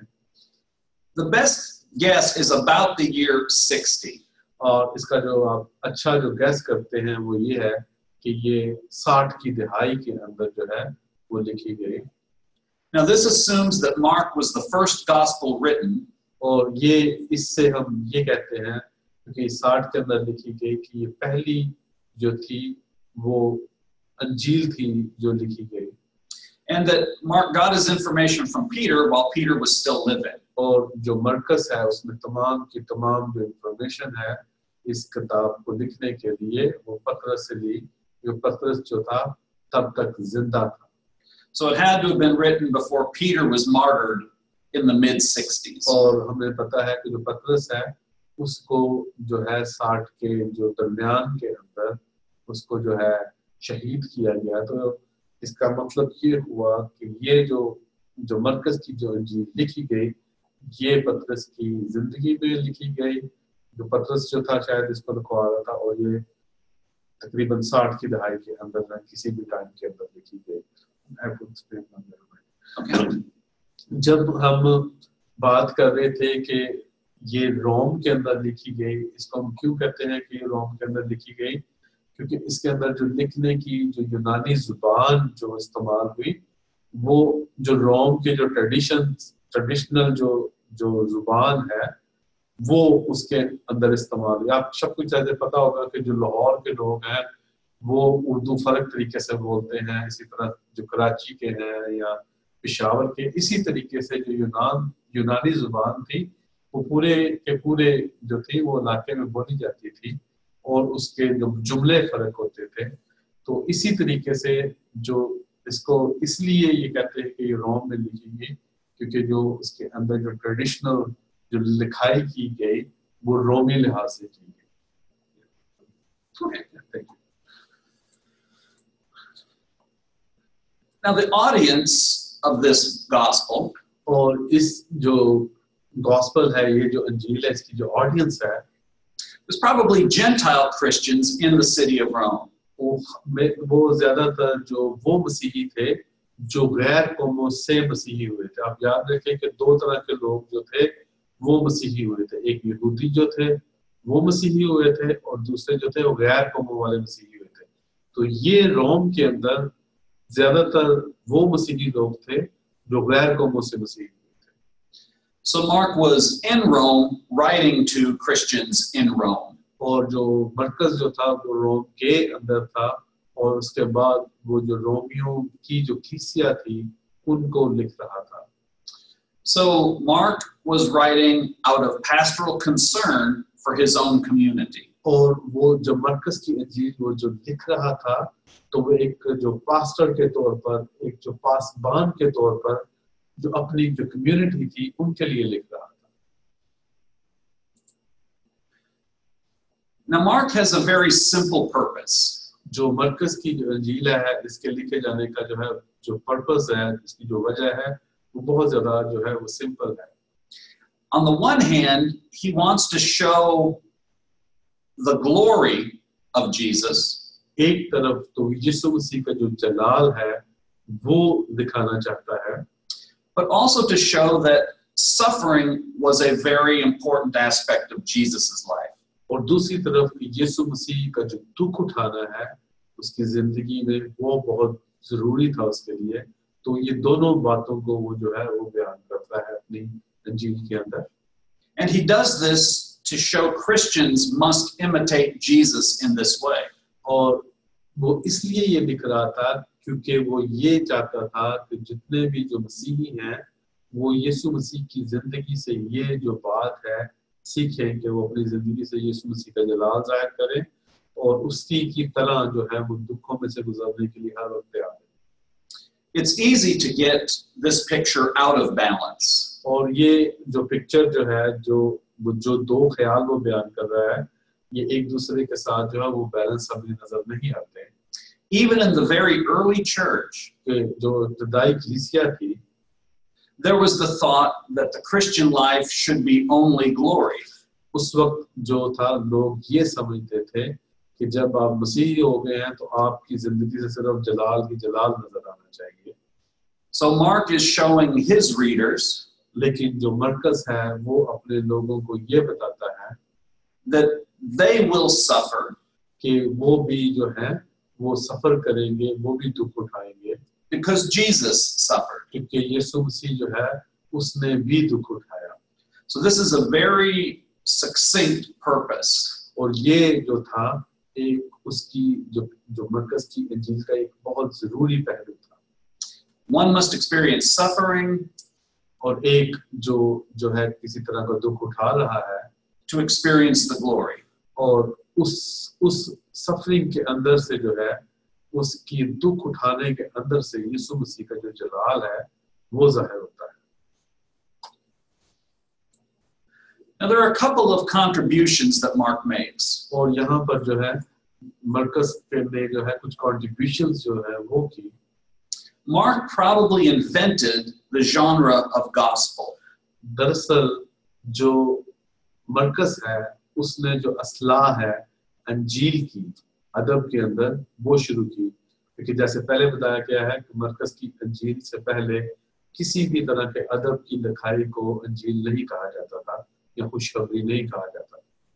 Now, Mark also gives a very action-oriented account of Jesus. लेकिन इसके अलावा जो मरकज है वो यीशु मसीह के जो है जिंदगी का जो है वो जो एक्शन जो है यीशु मसीह जो करते थे उसके बारे में जो है वो बहुत जो है वो उसके ऊपर बहुत जोर देता है अपनी जो लिखाई के अंदर। You can see this in some very simple ways. और आप ये सब जो है जब आप उनकी मरकज की इंजील पढ़ते तो आपको सब ये नजर आता है। If you read the Gospel of Mark in its original Greek, अगर आप जो है उसकी जो ग्रीक के अंदर या यूनानी जुबान के अंदर मरकज की इंजील पढ़ते हैं, you see that the vast majority of sentences कि जो ज्यादातर जो उसके अंदर जुमले इस्तेमाल हुए begin with the word and. तो ज्यादातर जो उसके जुमले इस्तेमाल होते हैं तो उसमें आता है और। So this connects the sentences together in a very rapid succession. और जब आप वो बार-बार और का जो लफ्ज इस्तेमाल करता है तो इसका मतलब है कि एक वाक्य वो बताता है और साथ ही कहता है और फिर दूसरा वाक्य फिर और फिर तीसरा वाक्य। And also Mark uses the word immediately. और उसके बाद जो है जो मरकज ये एक और लफ्ज इस्तेमाल करता है कि फौरन। And that gives a sense of action to the account. और जो फौरन का जो लफ्ज है उससे भी हमें लगता है कि एक्शन जो है कोई भी हो रहा है कि एकदम कुछ वाकया हो रहा है उसके बारे में बताता है कि फौरन उसने ये किया। Now Mark's gospel is the shortest. और हम ये देखते हैं कि जो मरकज की इंजील है वो तमाम इंजीलों से काफी छोटी है। So Mark has this very basic outline of the story. और जो मरकज की इंजील है उसकी जो कहानी है उसके अंदर हमें यीशु मसीह का जो है बिल्कुल बेसिक तरह का खुलासा जो है वो नजर आता है। So it focuses more on plot और ज्यादा जो है वो जो प्लॉट जो लिखा हुआ है than it does on the teachings of Jesus. वो लेकिन वो जो यीशु मसीह की जो टीचिंग है उसके बारे में इतना नहीं, जो प्लॉट है उसका पूरा एक जो कहानी का जो पूरा एक स्ट्रक्चर है उसके बारे में बात कर रहा है ज़्यादा। The other Gospels, Matthew and Luke especially, लेकिन इसके बरक्स जो अगर आप मत्ती की इंजील या लूका की इंजील देखें, they have more teaching of Jesus preserved. उसके अंदर जो है वो ज्यादा वो जो है यीशु मसीह की जो तालीम है उसके ऊपर भी बात करते हैं। So Mark is very action oriented and concise. और जो मरकस की इंजील है वो बहुत छोटी है और उसके बाद जो है वो एक्शन ओरिएंटेड है कि और या फौरन के लफ्ज़ इसके अंदर इस्तेमाल हुए। So as we turn to the outline, और जब हम खलासे की तरफ जाते हैं, आउटलाइन की तरफ जाते हैं, we'll take a look at the major sections of the letter. तो हम देखते हैं कि इसके जो किताब है उसके मेजर जो सेक्शन है हिस्से हैं वो देखते हैं। So you'll notice here I'm saying that chapters 1 and 2 और यहाँ पर हम अगर देखें जो बाब 1 और 2 है focus on the beginning and authority of Jesus' ministry. तो वो हमें बयान करता है कि यीशु मसीह की खिदमत का शुरू और उनकी खिदमत का इख्तियार जो था उसके बारे में। And you'll see that I've identified one particular passage as being pretty important here. और यहाँ पर जो है एक जो मैंने पैसेज है इसके बारे में जो है ये आपको दिखाया है कि बहुत ही ज्यादा जरूरी है। Now, if you read the temptation story in Mark, जब आप यीशु मसीह की टेम्पटेशन के बारे में मरकस की इंजील के अंदर पढ़ते हैं, it's only 2 verses long. और तो आप सिर्फ और सिर्फ जो है 2 आयतें जो है यीशु मसीह की टेम्पटेशन के बारे में पढ़ते हैं। When you compare it to Matthew's and Luke's versions, लेकिन जब आप इसको हम मरकस की मत्ती की इंजील और लूका की इंजील के अंदर देखते हैं, that Matthew and Luke have much longer accounts. लेकिन जो मत्ती की इंजील है और जो लूका की इंजील है वो यीशु मसीह की जो टेम्पटेशन है उसके बारे में ज्यादा लंबा जो है वो डिटेल बताते हैं। Mark just mentioned that Jesus was tempted. और जो मरकस की इंजील है वो सिर्फ ये बताता है कि यीशु मसीह जो था उनकी टेम्पटेशन हुई। Matthew and Luke give us a lot more detail of the temptations. लेकिन जो मत्ती की इंजील है और जो लूका की इंजील है वो यीशु मसीह की जो टेम्पटेशन है उसके बारे में ज्यादा डिटेल बताती है। This is probably due to Mark's desire for action. उसकी शायद वजह ये है क्योंकि ये जो मरकस जो था वो इस तरीके से लिख रहा था कि ज्यादा जो है कि यीशु मसीह जो कर रहे हैं उनके उसके बारे में ज्यादा लिखे, ये यीशु मसीह जो एक्शन कर रहे हैं जो वो कर रहे हैं उसके बारे में वो ज्यादा लिखे। In chapter 3, we see a contrast. और उसके बाद हम देखते हैं कि तीसरे बाब के अंदर Mark wants to show the difference between disciples and opponents. और यहाँ पर जो है जो वो एक फर्क जो है वो मरकस जो है वो हमें दिखाना चाहता है तीसरे बाब के अंदर, एक के उसके शागिर्दों और दूसरे जो उन यीशु मसीह के मुखालिफ थे उनके दरमियान जो फर्क था उसके बारे में ज्यादा बयान करता है। And this helps fuel the action of the gospel. और इसकी वजह से हम देखते हैं कि यीशु मसीह की जो खिदमत थी उसके ऊपर और ज्यादा जो है वो जोर दिया जाता है।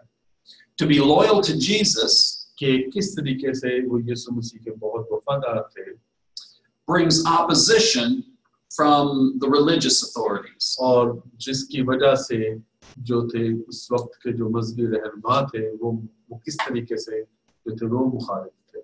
And very early in his gospel, और उनकी जो मरकस की इंजील के जो शुरू में Mark is laying this out. और मरकस ने ये सारा कुछ जो है वो जो था वो लिखा।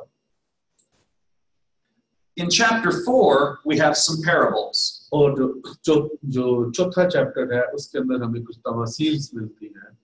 Now Mark's gospel is, like we said, very brief. और हम देखते हैं कि जो मरकस की जो इंजील है वो बहुत ही छोटी है। He has only one chapter that recounts parables. और ये देखिए सिर्फ चौथा चैप्टर है, ये ऐसा चैप्टर है जिसके अंदर हमें सिर्फ और सिर्फ यीशु मसीह की तमासीलें मिलती है। He has just enough parables in this gospel उसने सिर्फ इतनी ही इसके तमसील इस अंजील में डाली to show that Jesus indeed told parables. तो सिर्फ ये दिखाने के लिए कि यीशु मसीह जो है वो अपनी जो तालीम है वो तमसीलों में देते थे. But he doesn't have as many parables as Matthew or Luke. लेकिन उसने इतनी ज्यादा तमसीलें नहीं इसके अंदर लिखी जितनी मत्ती ने और लूका ने लिखी. Again, Mark is focused on action. दोबारा ये कि जो मरकस है वो खास तौर पर जो है वो एक्शन के बारे में जो है वो बयान करता है. So he needs just enough teaching और उसके अंदर जो है वो सिर्फ इतनी ही तालीम है to show that teaching was important for Jesus. कि जो यीशु मसीह जो है उनके लिए तालीम जो है वो जरूरी है. उसने सिर्फ इतनी ही तालीम के बारे में लिखा ताकि वो ये बता सके कि यीशु मसीह की जिंदगी के अंदर जो है वो तालीम भी जरूरी है. And the parable of the growing seed in this chapter और यहाँ पर जब हम देखते हैं कि बीज बोने वाले की जो तमसील है is just one example of the parables in the chapter. और ये सिर्फ एक जो है तमसील की जो है वो एग्जाम्पल है, मिसाल है. So one chapter has parables. और एक सिर्फ जो चैप्टर है एक ही बाब है चौथा जिसके अंदर हमें तमसीलें जो है यीशु मसीह की मिलती है. Because Mark is interested in action. क्योंकि मरकज की जो अंजील है वो ज्यादातर जो है यीशु मसीह की जो खिदमत का जो एक्शन है उसके बारे में बयान करती है. In chapter 5 we have dramatic miracles. और इसके बाद हम देखते हैं कि 5वें बाब के अंदर कि जो है यीशु मसीह के जो मौजज़ात जो है वो काफी जो है ड्रामेटिक की तरह के हैं, ड्रामाई अंदाज के हैं. And by this we mean exorcism or casting out demons. यहाँ पर हम देखते हैं कि किस तरीके से जो है यीशु मसीह बुजुर्गों को जो है बुजुर्ग गिरफ्तार लोगों को जो है वो शिफा देते हैं. And healing sicknesses. और जो है बीमारियों से जो है लोगों को शिफा देते हैं. So if we look at the structure of the gospel so far, और हम अगर जो इसका जो पूरी जो अंजील का अगर स्ट्रक्चर देखते हैं we saw the beginning of Jesus's ministry. हम देखते हैं यीशु मसीह की जिंदगी का शुरू. We see the opposition Jesus faces. और हम देखते हैं कि किस तरीके से यीशु मसीह जो है वो उनकी ऑपोजिशन या उनकी मुखालफत होती है. He does some teaching in parables. और यीशु मसीह ने कुछ जो तालीम दी वो तमसीलों में दी. And he does some dramatic miracles. और उसके बाद उन्होंने कुछ जो है जो ड्रामाई अंदाज के जो है मौजज़ात किए. Notice there was no story of Jesus's childhood in Mark. आप देखें कि मरकज की अंजील के अंदर यीशु मसीह के जो बचपन है उसके बारे में कुछ भी नहीं मिलता. Because Mark's focus is on the action of Jesus's saving work. और ये जो मरकज की जो अंजील है वो हमें बताती है किस तरीके से जो है फौरन यीशु मसीह की खिदमत के बारे में लिखा ही है कि यीशु मसीह की खुशखबरी का जो शुरू एकदम जो यीशु मसीह जो अपनी खिदमत कर रहे थे उसके बारे में फौरन बताती है और किस तरीके से कहाँ पर उन्होंने खिदमत की उसके बारे में बताती है. Now, in chapters 6 through 8, और 6वें बाब से 8वें बाब तक we see Jesus performing some mission among Gentiles. हम देखते हैं कि यीशु मसीह जो है कुछ खिदमत करते हैं जो गैर कौमों के दरमियान. And we see examples of the spiritual blindness of the disciples. और हम देखते हैं कि किस तरीके से जो शागिर्द थे वो रूहानी तौर पर इन बातों को नहीं समझते थे, रूहानी तौर पर अंधे थे. Now this is a very important step. और ये जो है एक बहुत जरूरी जो है कदम है.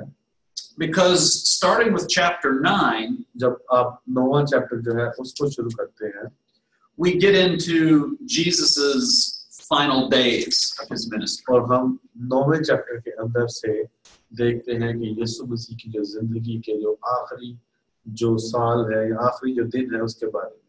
So this is sort of a transition in Mark's gospel. और ये एक ट्रांजिशन है, एक तब्दीली है मरकज की अंजील में कि किस तरीके से जो है उनकी जो यीशु मसीह की एकदम जो है वो आखिरी जो खिदमत है उसके बारे में और साथ ही वो बताता है उनके दुखों के बारे में. So when we get to chapter 9 and 10, और जब हम 9वें और 10वें जो चैप्टर के अंदर जाते हैं, we see Jesus beginning to predict his suffering and death. यीशु मसीह जो है वो अपनी मौत के बारे में और अपने दुख उठाए जाने के बारे में जो है पेशेंट गोइयां करना शुरू करते हैं. And we get the meaning of true discipleship. और जहाँ पर जो है हमें जो सच्चा शागिर्द है, शागिर्द जो सच्चे शागिर्द होने की जो सलाह है वो हमें मिलती है. To follow Jesus truly अगर हम यीशु मसीह को सच्चाई के तौर पर जो है फॉलो करना चाहते हैं, means to follow him in his suffering and death. इसका मतलब ये है कि जिस तरीके से यीशु मसीह ने दुख उठाया है और मौत गवारा की है, तो हमें भी इसके लिए तैयार रहना है. And Mark chapter 10 verse 45 और जो मरकज की इंजील उसका जो 8 बाब और उसकी जो 45 आयत है, really sums this up well. और बहुत अच्छे तरीके से जो वो हमें बताती है. This verse is often called the ransom saying. और इस जो आयत को जो है वो हम ये कहते हैं कि किस तरीके से जो है वो रैंसम का होता है, जैसे आप किसी को पैसे देते हैं, किसी जब किसी को पकड़ा जाता है, जो किडनैप वगैरह किया जाता है तो पैसे दे के छुड़ाते हैं, तो रैंसम जो सेइंग है इसको ये कहा जाता है. And this is the verse where Jesus said that the Son of Man did not come to be served. और यहाँ पर जो है वो यीशु मसीह ये बताते हैं कि इब्ने आदम इसलिए नहीं आया कि वो खिदमत ले, but to serve and give his life as a ransom for many. बल्कि वो इसलिए आया कि वो बहुतों के लिए जो है अपनी जान दे या अपनी जान का फिदिया दे. So to follow Jesus is to serve. और अगर हम ये कहते हैं कि हम यीशु मसीह को फॉलो करते हैं, उसके पैरोकार हैं, तो इसका मतलब ये है कि हमें जो है वो खिदमत लेने वाले नहीं बल्कि खिदमत करने वाले होना चाहिए. In 11 through 13 और 11 से जो 13 बाब तक we see Jesus entering into Jerusalem. और हम देखते हैं कि यीशु मसीह जो है वो यरूशलेम के अंदर दाखिल होते हैं and speaking his judgment against the temple. और जब यीशु मसीह जो है वो हैकल के बारे में जो है वो बताते हैं. Now here the cursing of the fig tree story is important. और यहाँ पर हम ये भी देखते हैं कि किस तरीके से जो है वो यीशु मसीह जो है वो अंजीर के दरख्त को जो है वो कर्स करते हैं. Because Jesus connects the cursing of the fig tree क्योंकि यीशु मसीह के जो है अंजीर के दरख्त के ऊपर जो लानत भेजना है with the cleansing of the temple. वो जाहिर करती है कि यीशु मसीह जो है वो हैकल को साफ करना चाहते हैं.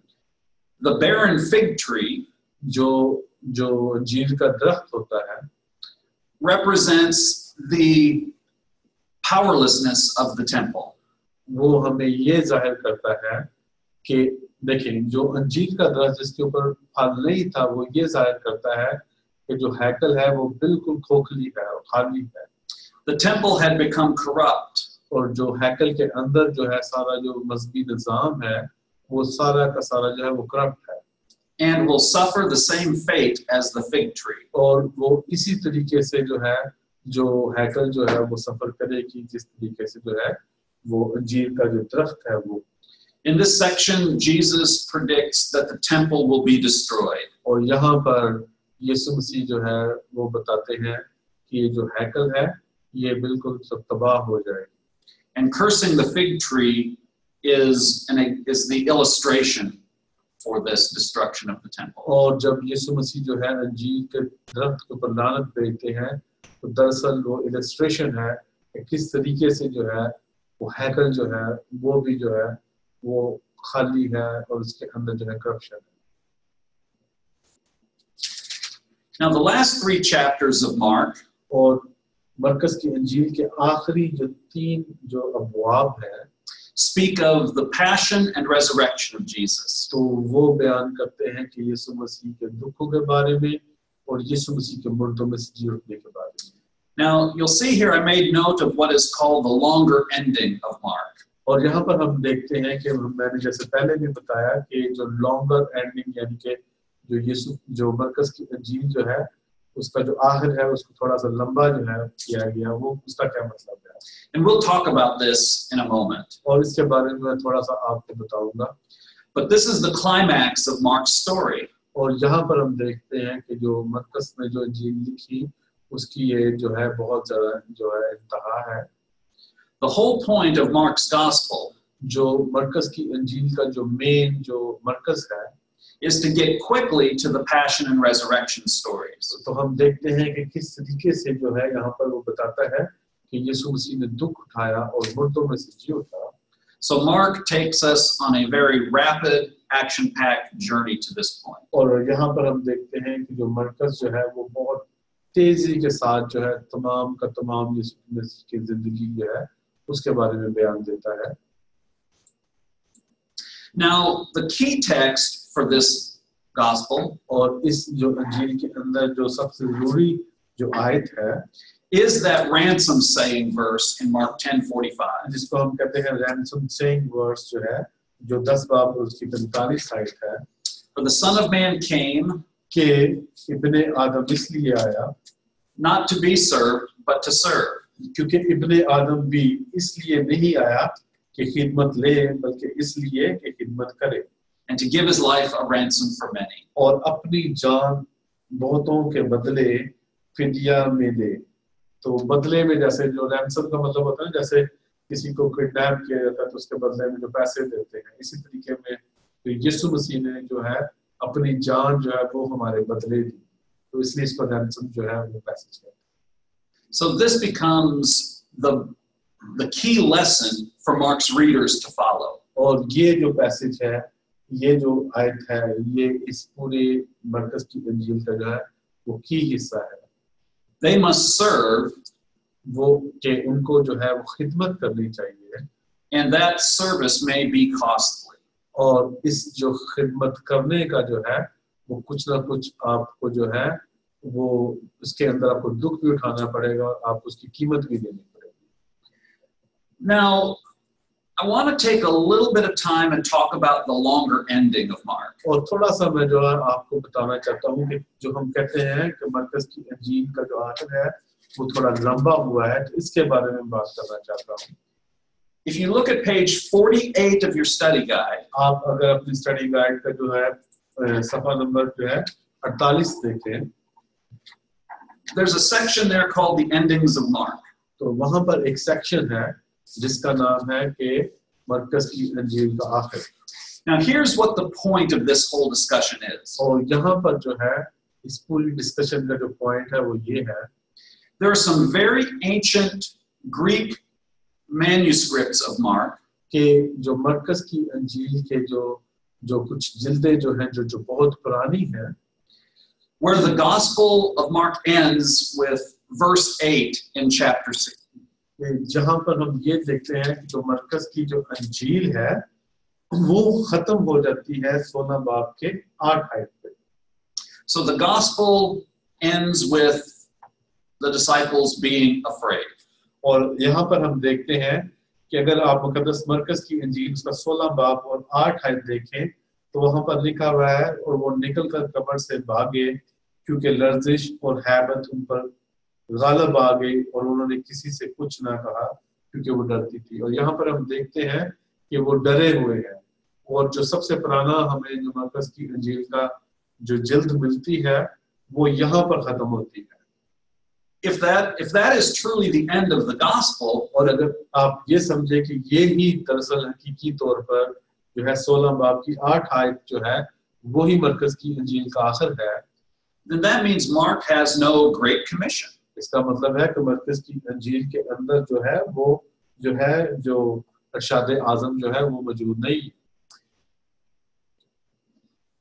We see then in the history of the manuscripts of Mark, और उसके बाद जब हम देखते हैं जो तारीख देखते हैं मरकज की इंजील की दूसरी जो जिल्दें हैं उनके अंदर, that some manuscripts have this shorter ending added to the gospel. कि कुछ जो है जो उनकी जो जिल्दें मिली या कॉपियां मिली मरकज के इंजील की, उसके अंदर जो है वो उसका बाकी हिस्सा भी मौजूद है।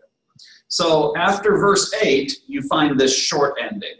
तो आप ये देखेंगे कि जब 8वीं जो आयत है वो खत्म होती है तो उसके बाद जो आपके सामने जो है एक और छोटी जो एंडिंग है वो उसके अंदर आयत थी। So some old manuscripts have no endings. अब देखिए कुछ 3 चीजें हैं कि कुछ जो मरकज की अंजील है वो 8 पे खत्म हो जाती है, 8 आयत पे। उसके बाद कुछ जो अंजीलें जिनकी जल्दें मिली हैं पुरानी, उसके अंदर जो उसकी शॉर्ट एंडिंग है जो आपके सामने जो है स्लाइड के अंदर मौजूद है। Now, some have this short ending, but okay, go ahead. Okay. Yeah. And when you read this short ending, it really doesn't sound like much of the rest of the Gospel of Mark. और जब आप इसकी ये जो shorter ending जो ये वाली ending पढ़ते हैं तो आप इससे देखते हैं कि ये बाकी जो मरकज की अंजील लिखी गई है ये उसके तरह से नहीं मिलती। But then there is what we call the longer ending. और लेकिन उसके बाद हम जो बयान करते हैं वो हम देखते हैं कि लंबी जो है उसकी जो एंडिंग है उसके बारे में। Now this is verses 9 through 20. और ये जो है इसके अंदर जो 9 से लेकर 20 तक की जो आयतें हैं वो मौजूद है। Now most manuscripts of Mark's Gospel have this long ending. और जब हम देखते हैं जो पुरानी जो जिल्दें मिली मरकज की इंजील की तो उसके अंदर जो ज्यादातर जिल्दें हैं उसके अंदर जो है वो हमें लॉन्गर जो एंडिंग है वो नजर आती है। But the oldest manuscripts don't have it. लेकिन जो सबसे पुरानी जिल्द हमें मिलती है उसके अंदर हमें जो है वो लॉन्गर एंडिंग नहीं मिलती, बल्कि वो सिर्फ और सिर्फ 8 आयत तक है। But if you read verses 9 through 20, लेकिन अगर आप 9 से लेकर 20 आयत तक पढ़ते हैं, you will notice that everything in those verses आप ये देखेंगे कि जो कुछ भी इन आयात के अंदर मौजूद है is found somewhere else in the New Testament. वो कहीं ना कहीं नए ऐहदनामे में आपको मिलता है।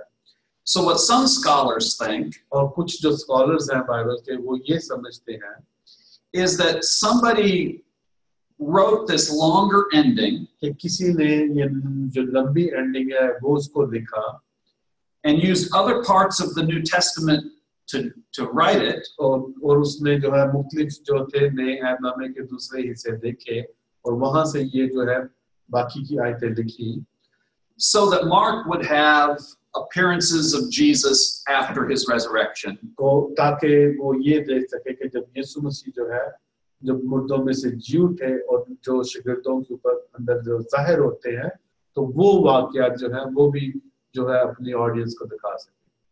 And that way Mark would look like the other Gospels. और इस तरीके से जो है मरकज की जो अंजील है वो दूसरी अनाजील के तरह नजर आए।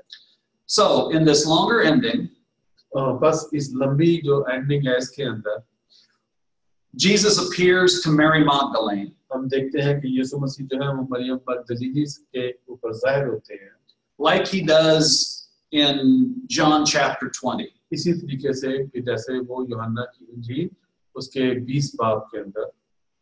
Jesus also appears to 2 disciples on the road to Emmaus. और यीशु मसीह जो है 2 जो डिसाइपल्स हैं जो 2 यीशु मसीह के पैरोकार हैं उनके ऊपर जाहिर होते हैं, like we see in Luke chapter 24. जैसे हमें लूका की इंजील उसके 24 बाब 13 से 35 आयत में नजर आता है। We see Jesus appearing to the 11 disciples and giving the Great Commission. और इसके बाद हमें नजर आता है यीशु मसीह 11 शिगिर्दों पर जाहिर होते हैं और उनको जो है अरशाद आज़म जो है वो उनसे कहते हैं। And we see that in Matthew 28. और ये हम देखते हैं मुकद्दस मत्ती की इंजील उसके 28 बाब के अंदर। Now, one thing we see in Mark's ending here और यहाँ पर एक और जो है हम देखते हैं मुकद्दस मरकज की इंजील की जो एंडिंग के अंदर is the signs that would follow believers. कि कौन से जो साइंस है जो ईमानदारों के जिंदगी से नजर आते हैं। So as people are made into disciples, कि जो लोग जो हैं वो शागिर्द बनते हैं here's the kinds of things they will do. और इस तरह के निशान जो हैं वो उनकी जिंदगी के अंदर से नजर आना शुरू हो जाते हैं। They will be able to cast out demons. सबसे पहले कि वो बुजुर्गों को निकालते हैं And we see an example of that in Acts chapter 8. और हम देखते हैं कि ये जो है निशान हमें अमाल की किताब उसके 8 बाब में नजर आता है। Believers will speak in tongues. और जो ईमानदार हैं वो नई जुबानें बोलते हैं। We see that in Acts chapter 2 ये हम देखते हैं अमाल की किताब उसके 2 बाब के अंदर on the day of Pentecost. Pentecost के दिन। And Paul talks about it in 1 Corinthians 12. और जो पौलुस है वो पहला कुरिन्थियों का खत है उसके 12 बाब के अंदर इसके बारे में बात करता है। Now Mark's ending talks about believers picking up snakes. और इसके बाद जो है मरकज जो है वो बात करता है कि किस तरीके से जो ईमानदार है वो सांपों को उठा लेंगे।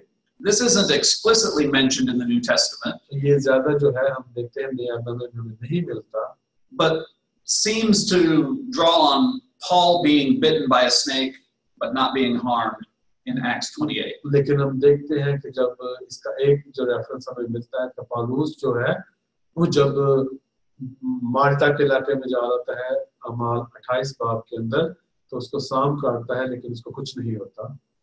And then finally we see Jesus ascending into heaven, और हम आखिर में देखते हैं यीशु मसीह का आसमान पर उठाया जाना, which Luke's gospel has and is also in the book of Acts. जो लूका की इंजील के अंदर भी मौजूद है और जो है अमाल की किताब में भी है।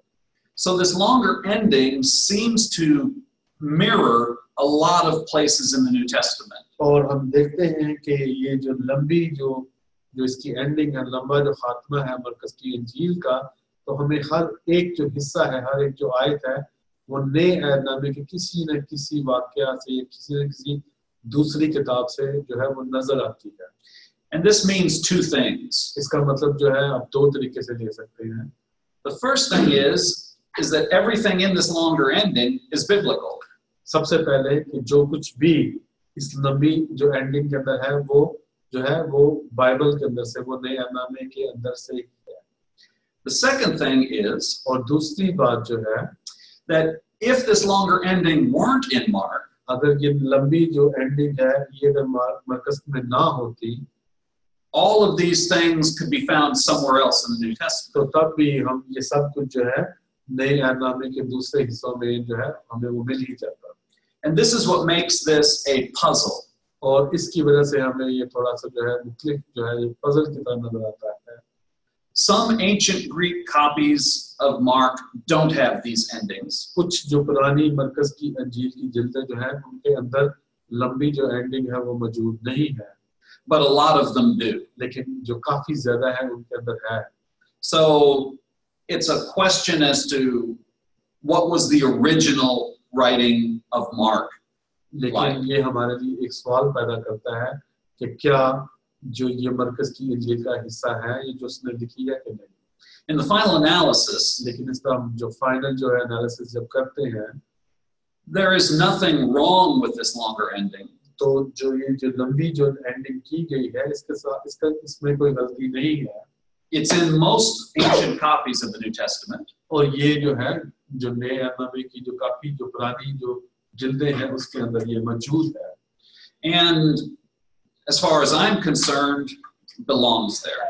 और मैं ये देखता हूँ कि ये नए ऐतनामे का है। So I just point this out मैंने ये सारा इसलिए बताया because sometimes this comes up in discussions of Mark. कि जब आप दूसरे लोगों के साथ बात करते हैं तो काफी लोगों को इल्म होता है और वो ये कहते हैं कि जो मरकज की इंजील का जो आखिर है ये बाद में जो है किसी ने जो है इसको ऐड किया है। And I just wanted you to have a little bit of an idea of what the issue is. तो मैं आपको ये इसलिए बताया ताकि आप सबको जो है इसका जवाब पता हो कि इसकी क्या रीजन है और ये क्यों है। So it's absolutely 100% biblical. और ये 100% जो है ये खुदा का कलाम है। And you can preach it confidently. और आप इसको जो है बड़े कॉन्फिडेंस के साथ जो है इसकी जो है मुनादी कर सकते हैं। So that takes us through our brief overview of Mark. और ये हमने जो है